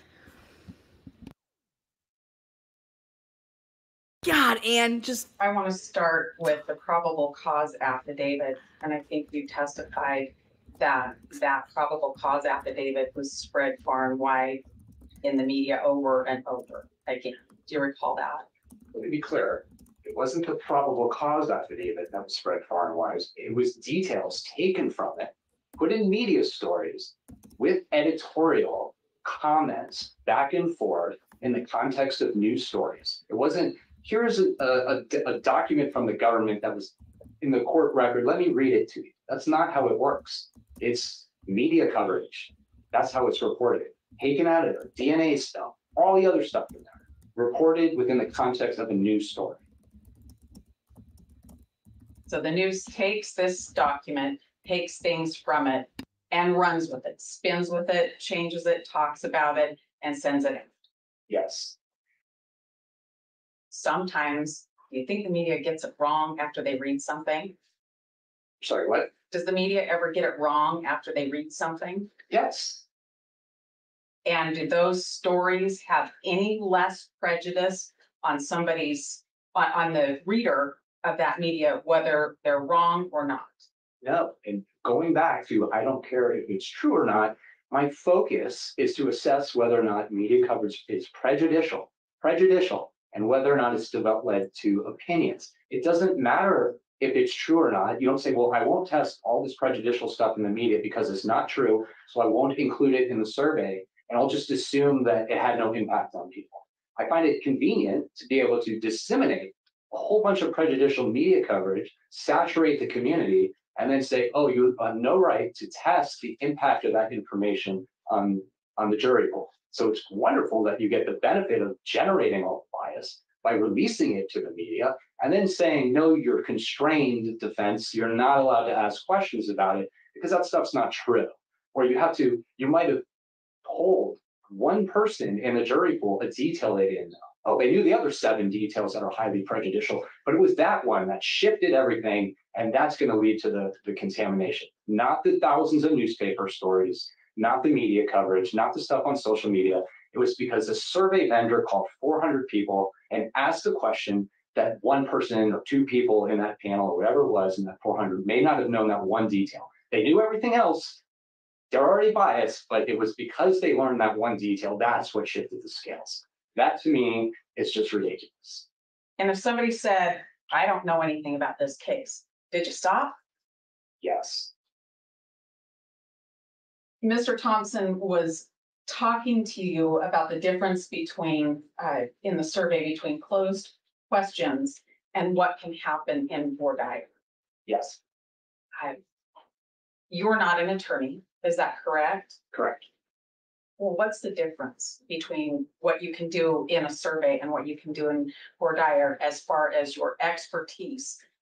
Well, again, I sit in jury selections. I've done hundreds of them. I've done research on voir dire transcripts. I've done post-trial interviews for hundreds of times. So I have a pretty good idea of how the process works. In a survey, I can ask those case-specific media items. Well, someone says, I just recall what was in the newspaper to the open. I can ask a follow-up. Have you read or heard if David Nichols was convicted by a jury for murder? Could never do that in a voir dire because you'd be poisoning the well, just like in the John Fight case we mentioned. I rarely see during voir dire somebody admits of comments on something like, oh, I read this, and then there's a whole discussion and explaining to everybody, well, that's not really true. That fact was just in social media. It's wrong. That is not a normal common thing that I've seen in voir dire. In your experience, 15 years, you said, doing this work, have you had a situation where you've been stopped midway through your process? No. What do you care about? What's what? What do you care about? I've heard you say that whether what the media sends out there, whether all of those things are actually true or whether it's a spin off other information, that's not what's important to you. What do you care about in your work? What I'm interested in is assessing if there's prejudicial media coverage. Inadmissible prejudicial media coverage is some of the most concerning. Misinformation is some of the most concerning. What I care about is what extent of that stuff has permeated the jury pool, what do people know, and do those specific details generate bias, prejudgment? Again, I just, the idea that there can be all this stuff out in the public that's misinformation, prejudicial, that benefits one side, and you're not allowed to ask if people know that detail because you might taint one person who already knows a whole bunch of information. But that, again, like knowing the detail about the stalking comment. Okay, that person knows all this stuff, but that's the thing that's going to change everything. And now that person's poisoned because they heard it in a survey. But the fact that there's thousands of newspaper articles and television stories and comments on social media, 80% of people in this community have talked about this case according to the survey. None of that matters. It's because I did a survey and asked that question. I mean, that's just, I don't even know what to say. Still want to finish the surveys if we're allowed to do them right? I'm sorry? Will you still do the surveys if we're allowed to do them right? Yes, if we're doing them correctly, I'm open to continuing. Now, I think this whole thing has created quite a whole new narrative that it's almost wrong that the defense is doing something inappropriate by doing the same standard survey that's been done hundreds of times in other cases, including in Idaho. So I don't know how people will respond because of all of this and what it's generated, but I would certainly try if we're doing the survey correctly. Thank you. I don't have any questions. Okay. So one thing I just want to sort of clear up because it's come up here back and forth with the questions that aren't true. Okay, and those were not in the probable cause affidavit. And so I think it does have some bearing on the non-dissemination order because our whole purpose, okay, both council, we're trying to protect these things from coming out to the public or to the media. That's, I think, one of the key issue, okay, or the concern about these particular statements. So there were two questions right at the end. And the ethics, okay, of the lawyers, basically this non-dissemination order is really a mirror of the ethics in Idaho, especially for the lawyers who are participating in the case like this.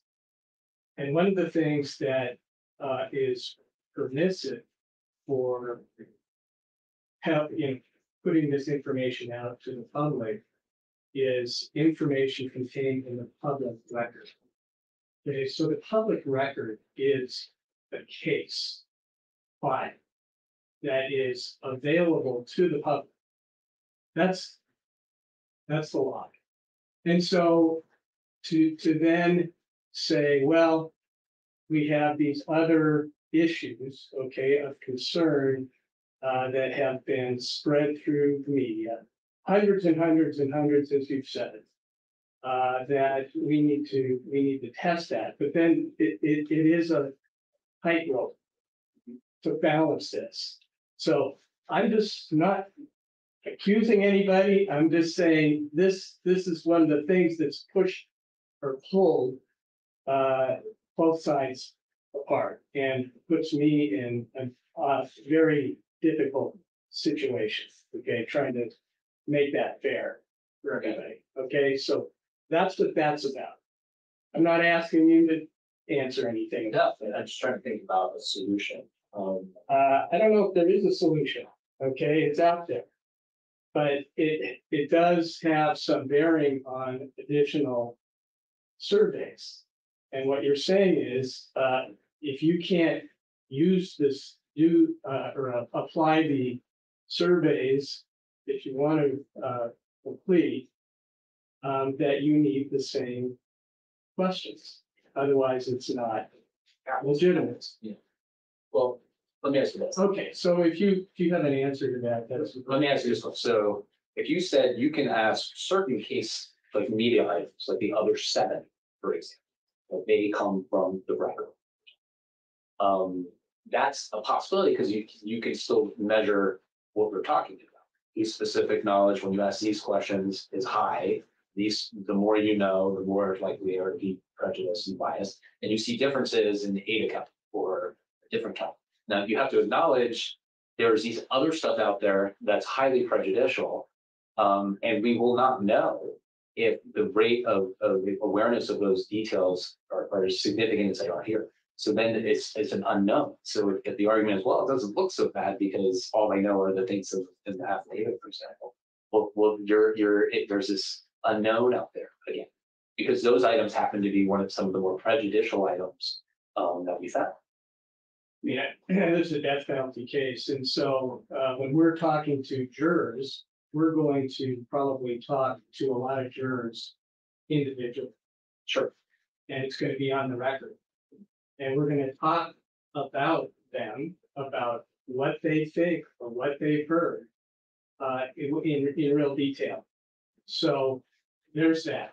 Okay. So I guess I'm kind of wondering too, in terms of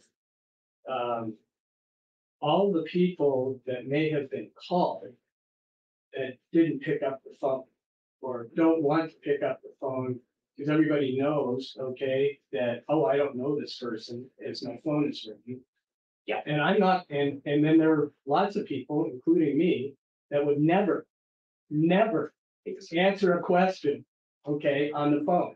So how do you deal with that? How do you balance that? There could be, 400 people out there in Latah County that say, I don't want to say anything about this. Yeah. How do you factor that Well, so you have two things. So I was unpacking both those. So the jury selection question, like I'm sure you've done a million of these. I've done quite a bit. I've done a lot of high profile ones. And from my experience, asking people in the general case, like a DUI, what do you think about DUI? And they tell you generally I'm against it.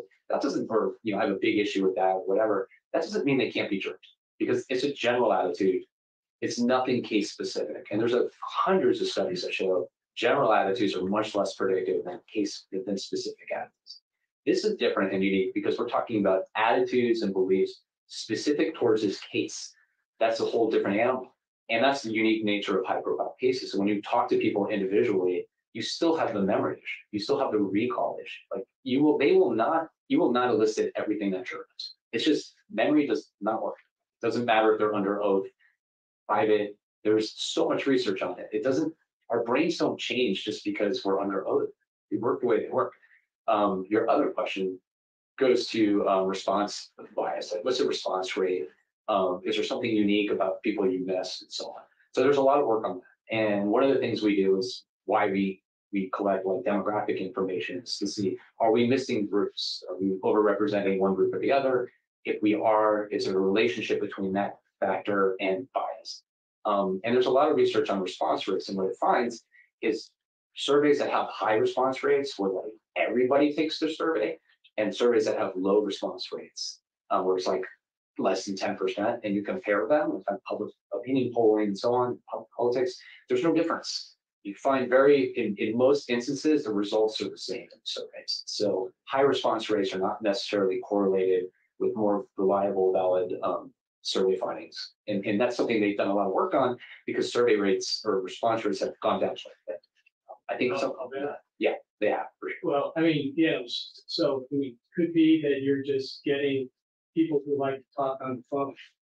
Sure. With strangers. Yeah, and from this case, I think people are so invested in it, like a lot of unique things. So people, talking about what's happening, they're very invested in this case. It's unique. It's small community. It's not surprising.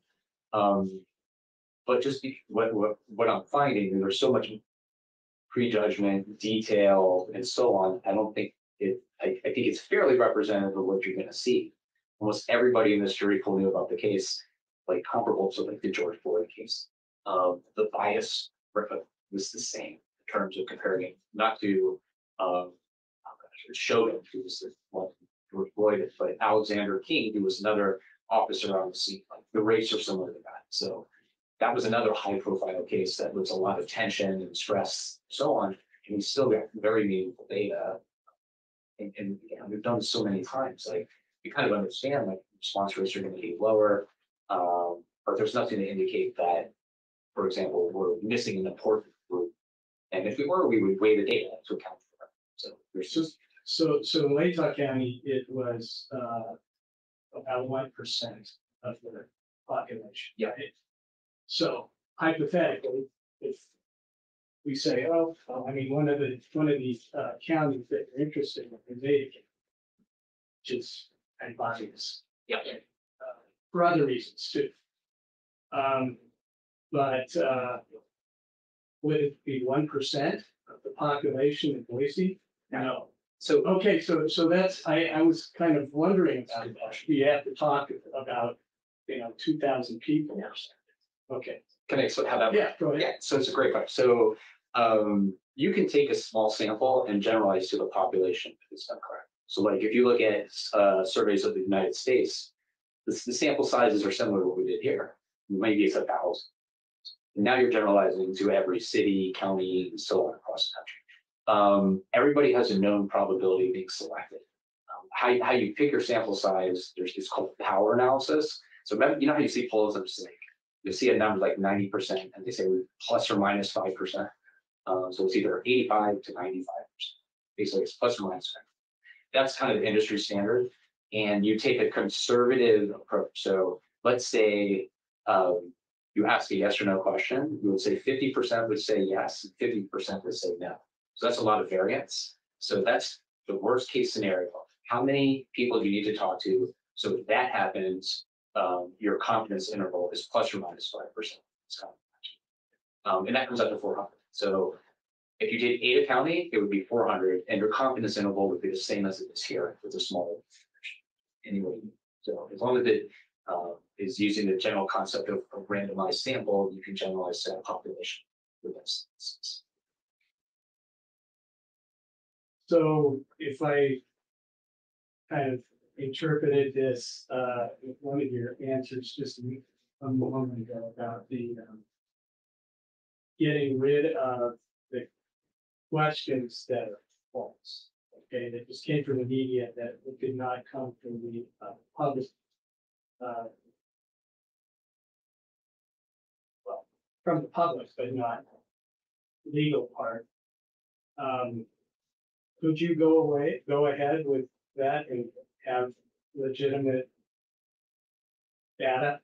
So I think you have the 9 questions. So if you look at it, are the other ones okay? Are you telling me there's 2 that you would like to exclude and keep the other 7? Well, maybe. I'm not, I haven't made a decision, but I'm just wondering if, I mean, at first, in your testimony, you said, well, if we can't, I can't do it without doing the same questions. That's one of the problems, okay, the part of this argument. I mean, if maybe it can be done without sort of sending information out there that is false, that might, affect people, or looking into that, or thinking that it is, they believe in it, even though they shouldn't. Is that something that can be done? Well, if you do it that way, there are potential confounds and things that will arise. And again, the thing I struggle with, and I understand the public record dissemination, so we've done this before. The thing I get to is like, we're not really disseminating it, we're asking if people know about detail that has been disseminated through the megaphone of the media. So I'm really trying to just track what people know. I'm not trying to pass on information through a megaphone. So I'm talking about 400 people that are talking to out of the county of 500,000 or something, Ada County. The plus the risks and benefits of doing it that way. It seems like there's a very low risk of undermining or contaminating the jury pool when you're doing that, versus the risk of getting a huge black hole of, well, we don't know what percentage know this highly prejudicial detail. Like, what are the odds, or like what impact is doing the survey going to have on the jury and the community relative to the media coverage that's already out there? So Do you ever put a caveat on the beginning of the questions where you say, well, we want you to understand as we go through these questions that we're not determining guilt or innocence. We're not determining false or true. We just are interested in our your answer to our questions, and we want to be careful that we're not sending out something that you are not going to understand. So yeah, so we do always, there's an introduction, and there's kind of like, there's no right or wrong answers to any of your questions. You could always say no opinion or I don't know to any question. It's going to remain anonymous. We're just interested in your views. And so there's an introduction to that section with those 9 items. Usually it says you may have, we're going to go through some items in the media. You may have already reported some of these already, but we're interested in what you've seen or heard. We can add a caveat to that, like some of these may not be true, if that addresses it. Some of these things were, not all of these media items are factually accurate. Sure. People pick up the phone for somebody and they think, somebody with authority maybe, and they think, oh, well, this is really kind of the beginning of the trial or something. I mean, people misunderstand all kinds of things out there, right? So we could certainly tweak the intro. Now, we don't just jump into it. We don't say we're an authority. It's usually. No, I know you don't say that. I just saying, Yeah. So we can work on the introduction if that would address some of those concerns, so that people understand not everything in the media is accurate. But the thing is, like, if we're going to say, for example, not everything in the media is true, they get a lot of things wrong. You would not want to say that before you do the prejudgment portion. You can do that after when you do the case specific items, because what I want to know is what are people's opinions about guilt or innocence? I don't want to give them instructions and then get socially desirable response in the survey. But you don't sort of measure it, this person as their bias until you get into the specific questions, specific stuff, because otherwise it's just yes or no, and you can't determine bias just from that. Well, no, yeah, so the prejudgment question comes before the case specific media item questions, because then you would criticize. If I read those 9 items and then I said, okay, do you think he's guilty? I just told you all the stuff you might not know. Yeah. So the question is, do you know about the case? And then it's based off of what you've read, seen, or heard about this case. Do you think so-and-so is guilty of murder or whatever the crime is charged? And it's on a scale. Yes, definitely guilty. Yes, probably guilty. I know, probably not guilty. Based off of what they've already been exposed to without you giving them anything. So they have no information beyond what they've seen in their home. And then you ask open-ended questions like, what do you know about the case? And then other things. And then you get to those case-specific media items. And that's when you can theoretically measure bias. Yeah, well, I mean, I correlate those recognition items with the prejudgment questions of earlier, right? So Correlation doesn't necessarily mean causation. yeah.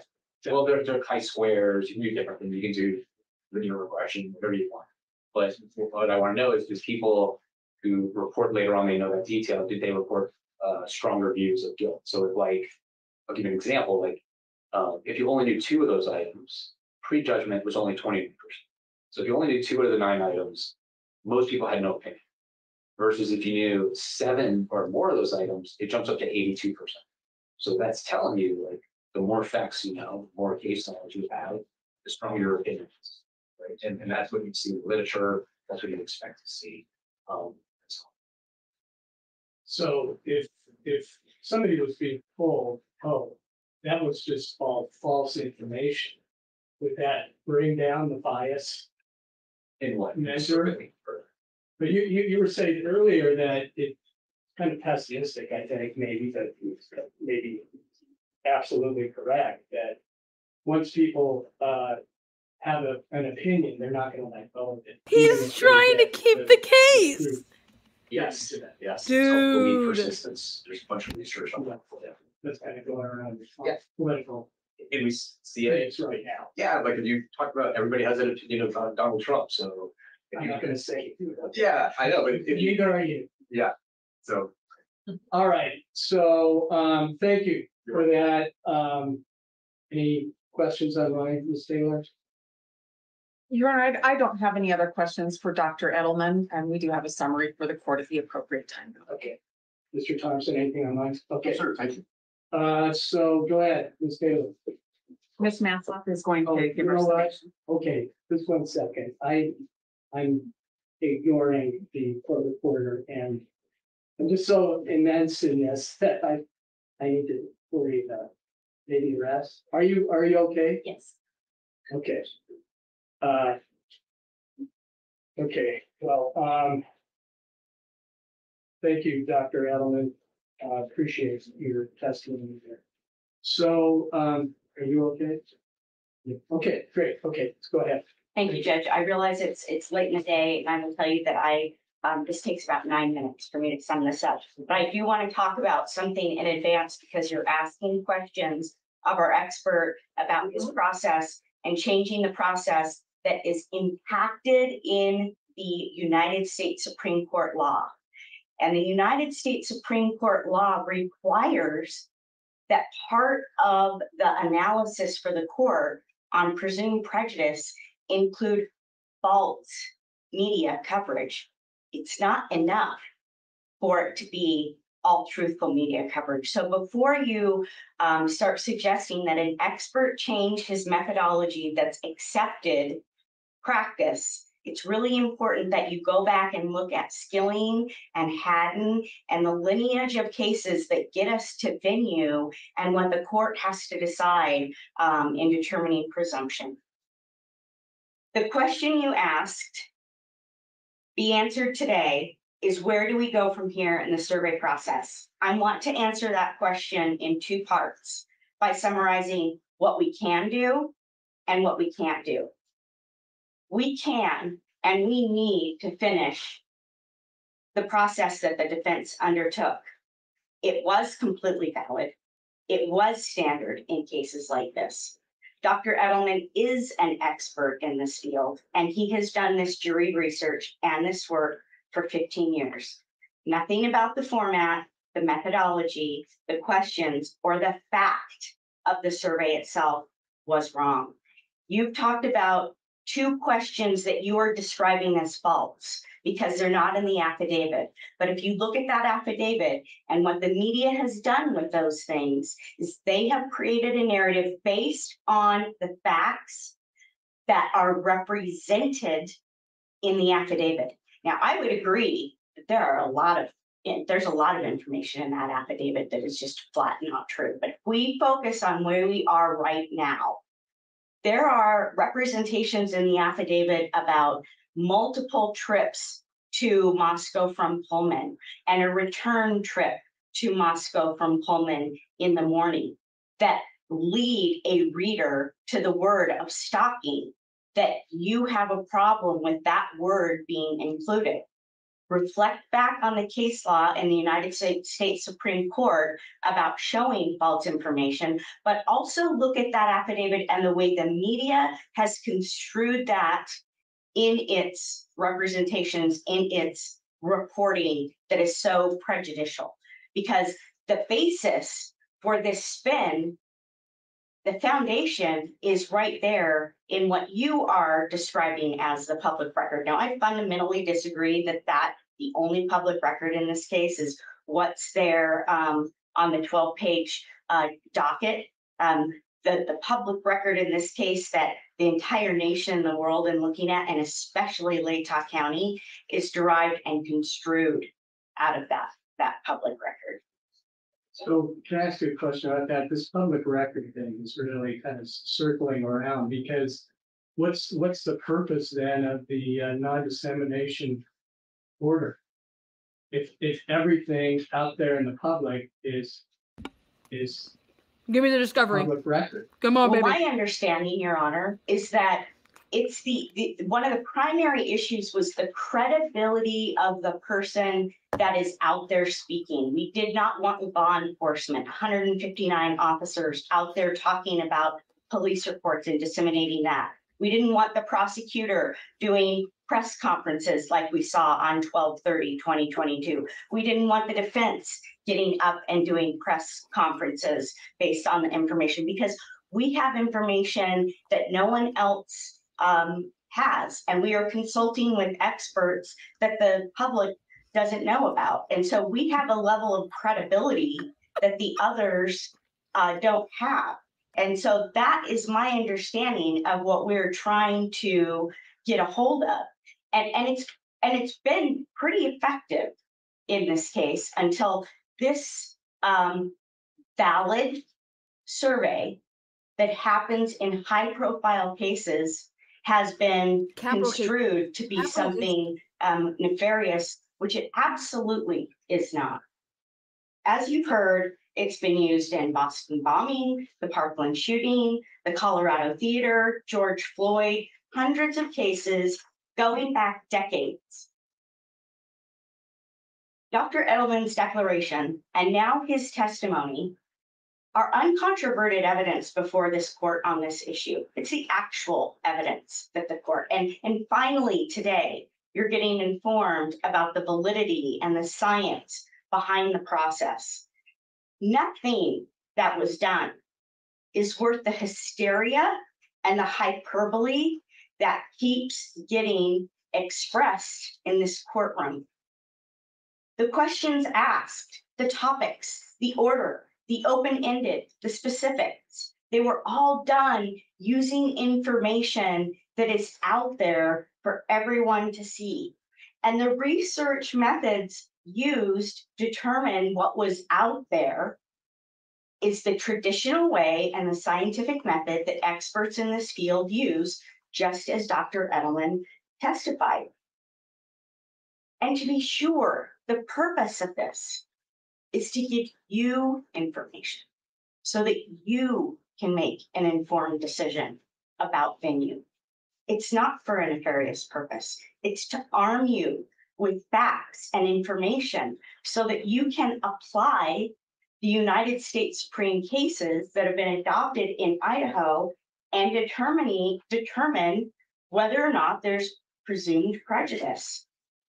You know, when we first started talking about whether or not there was going to be this venue hearing sooner rather than later, Ms. Beatty for the state said at least 3 times, Judge, they can't just come in here with affidavits. This case law says that they have to have more. The more that we are gathering to provide you, at least part of it, is this survey. In terms of the proposition that this survey taints the jury pool, first of all, you heard from Dr. Edelman that if someone answers they don't know, a second question tapping into that is asked and the process stops. There's no other questions other than demographics because they don't want to poison anybody who doesn't know. So for there to be this proposition that all of these questions, these 9 questions that are later on in the process were put out there intentionally to poison the jury pool, that's just flat false. And the other point is you can't taint what's tainted. When you hear what the statistics are, as it relates to this county, 97% of the people had familiarity with the case. 79% of the people knew 5 or more prejudicial and false media reports. 81% of those who had heard about the stalking had determined and took a position that Mr. Koberger is guilty. These people that were surveyed didn't form the opinion when they were being surveyed. And they didn't then go research their already strongly held opinion because of the survey. These are deeply held opinions in this community within this jury pool. The Lake County citizens have accepted the information placed before them by state actors. It's not just Mr. Thompson that did a media report and talked about the probable cause affidavit. Chief Fry, the coroner Kathy Mabbitt. We've got search warrants from Pennsylvania out there in the public record. We've got hundreds of search warrants in the public record out there from Idaho. We've got all kinds of pleadings. This is all information that's put out into the media. And having the state now claim this moral high ground is an oxymoron. It's a complete oxymoron for state actors to put this information out in the public and now say, hey, wait, if you want to ask if people have believed the information that we put out there, you can't do that. That harms Mr. Koberger. We as a defense team have the obligation and frankly the privilege of defending Mr. Koberger and defending his right to a fair trial. And in doing so, in arguing that venue should be changed, we have to show you that there is presumed prejudice in this community. And since we have the burden of this, and you now know essentially from this expert that there is presumed prejudice in Lake County, you have to ask yourself, do you want more information to know where the better venue is? And that takes me to the next point, which is what we cannot do. You've heard Dr. Edelman say that it goes outside of his standard of practice and the scientific method that has been used for decades, that has been used in hundreds of cases to take your ideas about what should be in questions, to take the state's ideas about what's being in questions, should be in questions in the survey. He follows a process. That's the process that he needs to follow because he has to provide the court with apples to apples comparison. Another issue that has was addressed last week that I want to touch upon, and there are two, is this concept that if we just done a juror questionnaire, it would have addressed all of that. At the stage that we're at now, which is setting ourselves up for and preparing for a venue hearing, we have to justify a venue change. The standard that you're going to be looking at, according to the Supreme Court, is whether or not a presumption exists where the record demonstrates that the community is saturated with prejudicial, false, and inflammatory media publicity about the crime. The case law mentions false media publicity about the crime. That's what the survey assesses now. Another way to determine actual prejudice is a questionnaire, and that is done prior to selecting the jury. And at that time, we are looking for actual individual bias of the prospective juror. There are different methods used at different stages of the case. And right now, the proper method is a survey. Another solution that you mentioned last Thursday was simply to strike 400 people surveyed from the veneer. And I want to talk about that. First of all, that doesn't address the problem that's very clear that we have in Latah County. And so if you extrapolate the percentage of people that have drawn a conclusion about Mr. Koberger's guilt, you extrapolate that to the county with numbers like 81% have concluded if they are familiar with the media information about stalking. There's no prospective jurors in this county. You mentioned, this is 1%, but there's much more analysis to what the prospective jury pool is here. First of all, the jury commissioner, I think you talked about her when we were talking about whether or not jury trial was going to be speedy trial was going to be waived. You said, I think it had expanded the pool to 1,000. Am I right about that number? I can't remember. It was maybe more. Okay. So if you extrapolate the numbers that we know of prejudice exists, I mean, that leaves us with a very small jury pool for trying to do voir dire in a death penalty case. But if you look at the population as a whole, what the US Census says about Latah County is that almost 18% of the population here is under the age of 18, almost 18% of the population here is over the age of 65.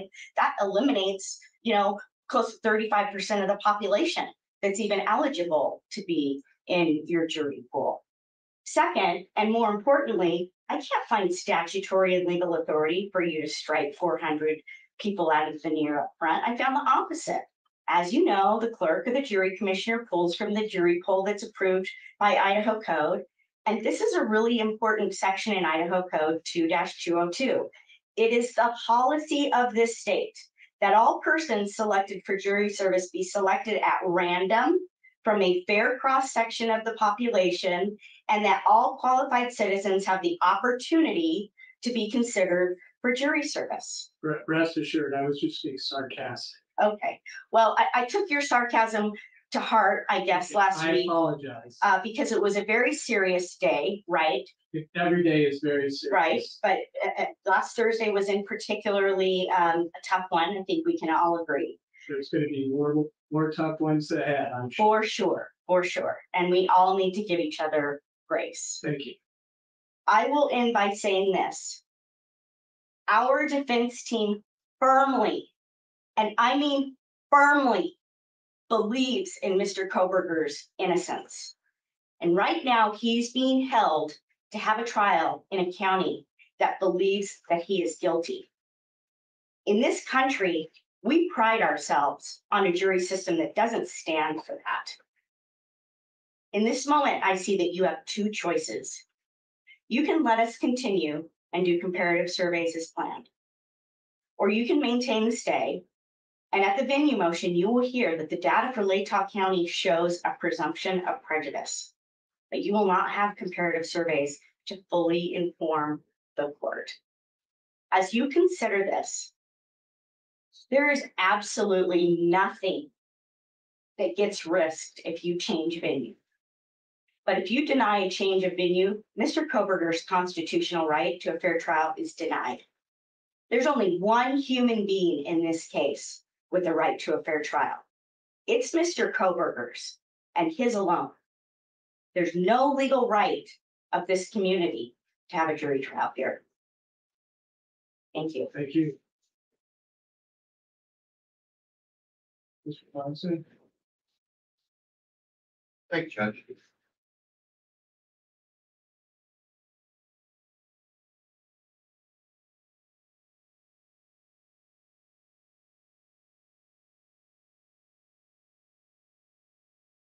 Let me bring this back into perspective. Our motion deals with the court's non-dissemination order.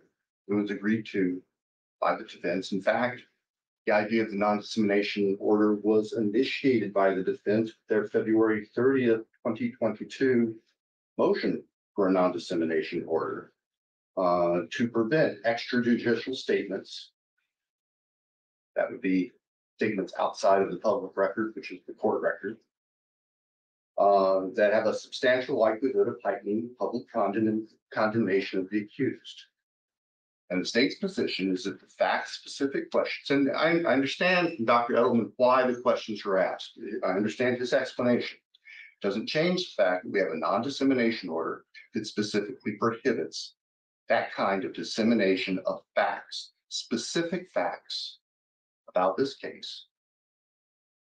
Facts that include those that are not true, acknowledged from the stand they are not true. Which, interestingly enough, I look at the PowerPoint and slide 15, which talks about the American Society of Trial Consultants Professional Code on Venue Survey, says false facts should generally not be used to test accuracy of other responses in venue surveys. So if false facts are used, they must be clearly false. There's no possibility the respondents who know about the case use false facts with true facts that have been publicized. We have an inconsistency there, which frankly is logical. It makes sense. And the state is coming from a position of being practical and trying to use common sense here. As I listen to what we have heard today, and in part from last week, it seems that the position of the defense is it is okay to risk tainting additional jurors in order to ascertain bias of other potential jurors. And I'm not sure that's the way this court should do business. If we accept what the defense is suggesting at this point, and again, we are not arguing venue today, and so I'm not going to try to get into all these numbers and all those sorts of things. We'll save those for another day. But if we were to accept that we have perhaps on one issue 20% of the jury pool statistically available, well, that's more than enough people to select a jury from. So it's not nearly as overwhelmingly compelling as I think is being suggested here. I want to be clear again. Ms. Massoff used the word nefarious several times, suggesting the defense was, or that the state was accusing the defense of being nefarious, and we are not, Your Honor. I am not suggesting that there was any ill will or motive by anybody over here. What we are suggesting and what we believe that the record shows is that this court issued a specific order prohibiting the dissemination of specific types of information, including the identity or nature of evidence expected to be presented, including the performance results of the examination or test. There's no question that those 9 questions included violations of the court's no contact order. That's what we're here about. And apparently there was some miscommunication or misunderstanding about the integrity or the importance of the non-dissemination order. It sounds like today that maybe because these types of surveys are common nationwide, then the non-dissemination order really doesn't matter, which is a little disconcerting, but I don't care about what happens anywhere else. All I care about is what happens in Lake County, in this court. It's far above my pay grade to go and analyze what happens in a big city or some other part of the country. I know Lake County. That's where my interests are. That's where our interests are here.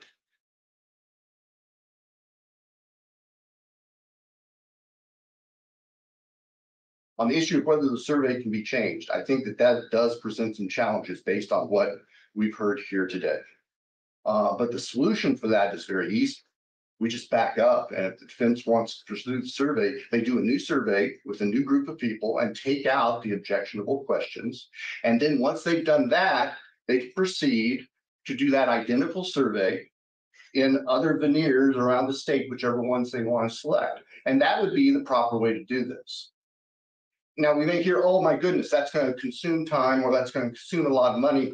Well, I'll tell you right now, I don't care.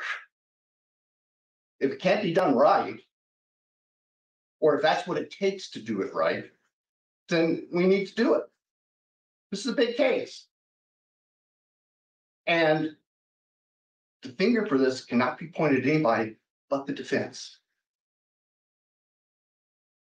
I'm not suggesting an evil intent, but the practical effect of the decisions made on behalf of the defense was to ask these questions and to create a situation that we've been having to deal with now for 2 hearings over the past week, well into the evening on a Wednesday. That's the way forward, Judge.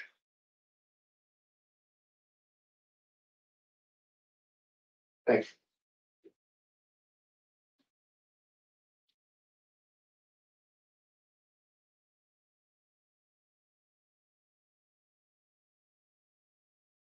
Go ahead. Judge, I'm just gonna end really quickly with this. We didn't violate the non-dissemination order. You know, the information that now he's calling facts, you know, he's flip-flopping between whether or not it's a false fact or a fact that's in the survey. The information that was put in the survey is based on the public record and information, the way that the state and state actors put information into the public record that has now been disseminated. And we have not violated that order. And I do resent being accused of that. I appreciate that. I mean, those 2 questions were not in the public record. Okay. They weren't. I mean, they came out, but that was not the court. I mean, where it came from. It just came out of the media or somewhere. Who knows where it came from? But I don't think there's anything, not that I'm aware of, in the public record that said anything about that, about your client. So, I mean, here we are. I mean, that happened. It's kind of unfortunate. I totally understand the reason to have false information out there, but I mean, I have to just want to clear that up. The other questions, that's all from the public record. I have a question. But anybody tell, if you can find somewhere in the public public record that those claims were made, I'd like to see it. But I think both sides are looking at a different definition of what public record is. I have looked it up. It's the public record from the case. So that aside, I appreciate the testimony, the arguments from both sides. I think it's a challenging issue. It's something that I'm going to have to struggle through and figure out what to do. And I understand that there's some urgency to get that out, so I'll do my best. Probably not going to be this week. So, anything else we need to talk about? Ms. Taylor? Your Honor, just the logistics of the court's decision is yet to come. We can't continue the surveys. And we've got deadlines next week, midweek for briefing and the motion for change of venue for May. So I'm wondering if we want to consider resetting that motion and that deadline now. I still want to keep the hearing on May 14th. We have a motion to compel already filed to be heard that day. So we could still use reserved court time to make some further advances in the case. But I'm concerned about being properly prepared for the change of venue, waiting for the decision, especially if we're allowed to continue with work. Sure. And I told you last week that I would give you more time. I won't be fair.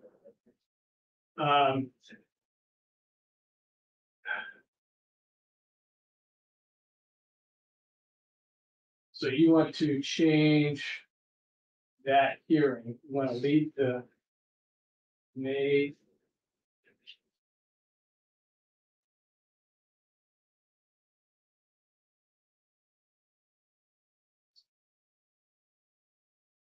We're set on May 14 at 1:30. We have, You want to keep that for the motion to compel, yes, please. but you want to move out the hearing on change of venue. I believe that's the only prudent thing to do at this time.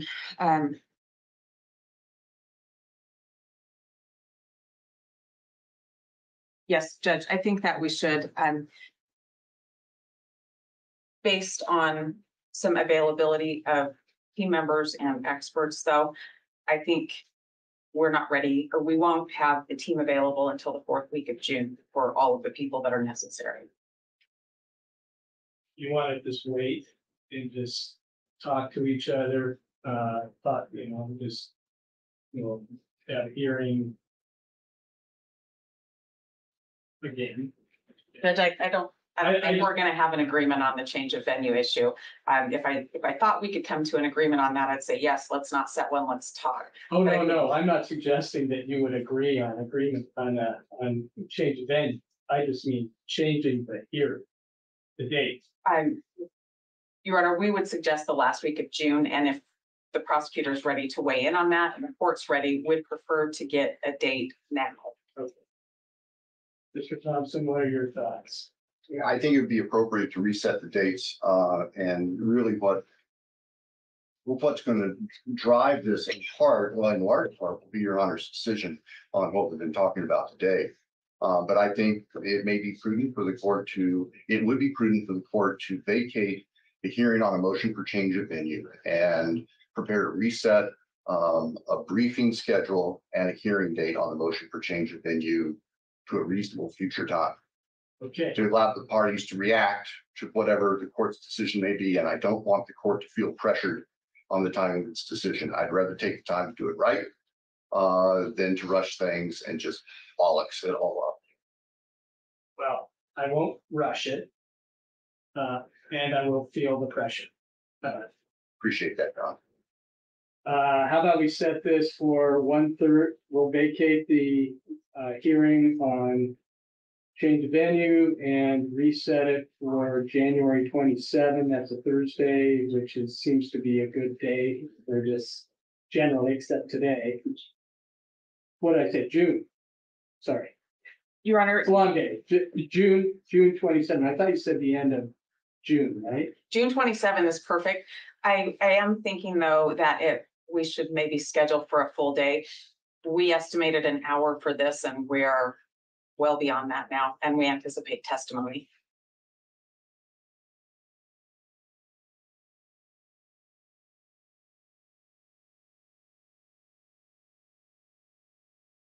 There's 10 o'clock. Will that work? It will, thank you. Okay.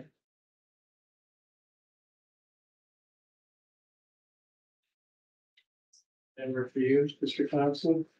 Yes, sir. We are available that day. At least those of who were right here. Okay, and that includes Ms. Jennings. And hopefully Ms. Beatty and Mr. Well, I'm gonna ask them next, and then I'm gonna go to Ms. Massa. I'm good. Okay, great. Okay, Mr. Nye and Ms. Beatty? Yes, Your Honor, that date and time works for us as well. Okay, perfect. Okay, 10 o'clock, June 27.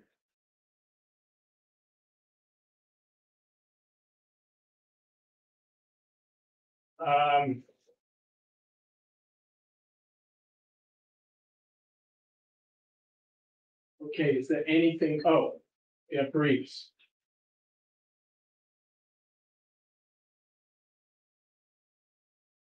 What do you think, Ms. Taylor? I mean, I know you can't know until I give you a decision, so. Your Honor, the briefing schedule that the court gave us was roughly about a month prior to the hearing. And we could try that, but if the court's decision takes a while, and if we want to do, if we're allowed to finish our surveys, then we might have to have some time to do a supplemental. Sure. I'll be flexible about that. Let's say hypothetically that we have more surveys, then we might even have to push it out. That's possible. Yeah. Especially, no. Yeah. Mr. Edelman, Dr. Edelman told me that, you know, you don't necessarily, if you go to a larger population, that you have to have a percentage of it. It's just. And with, I think, the magic of statistics.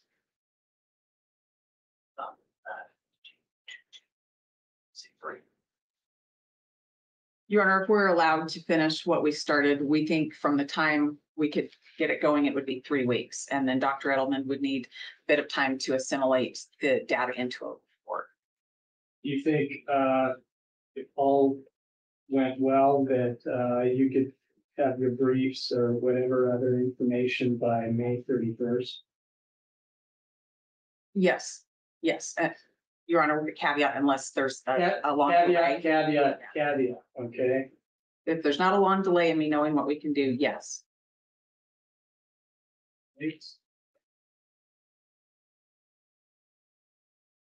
What do you think for the state, maybe a deadline of June 14th?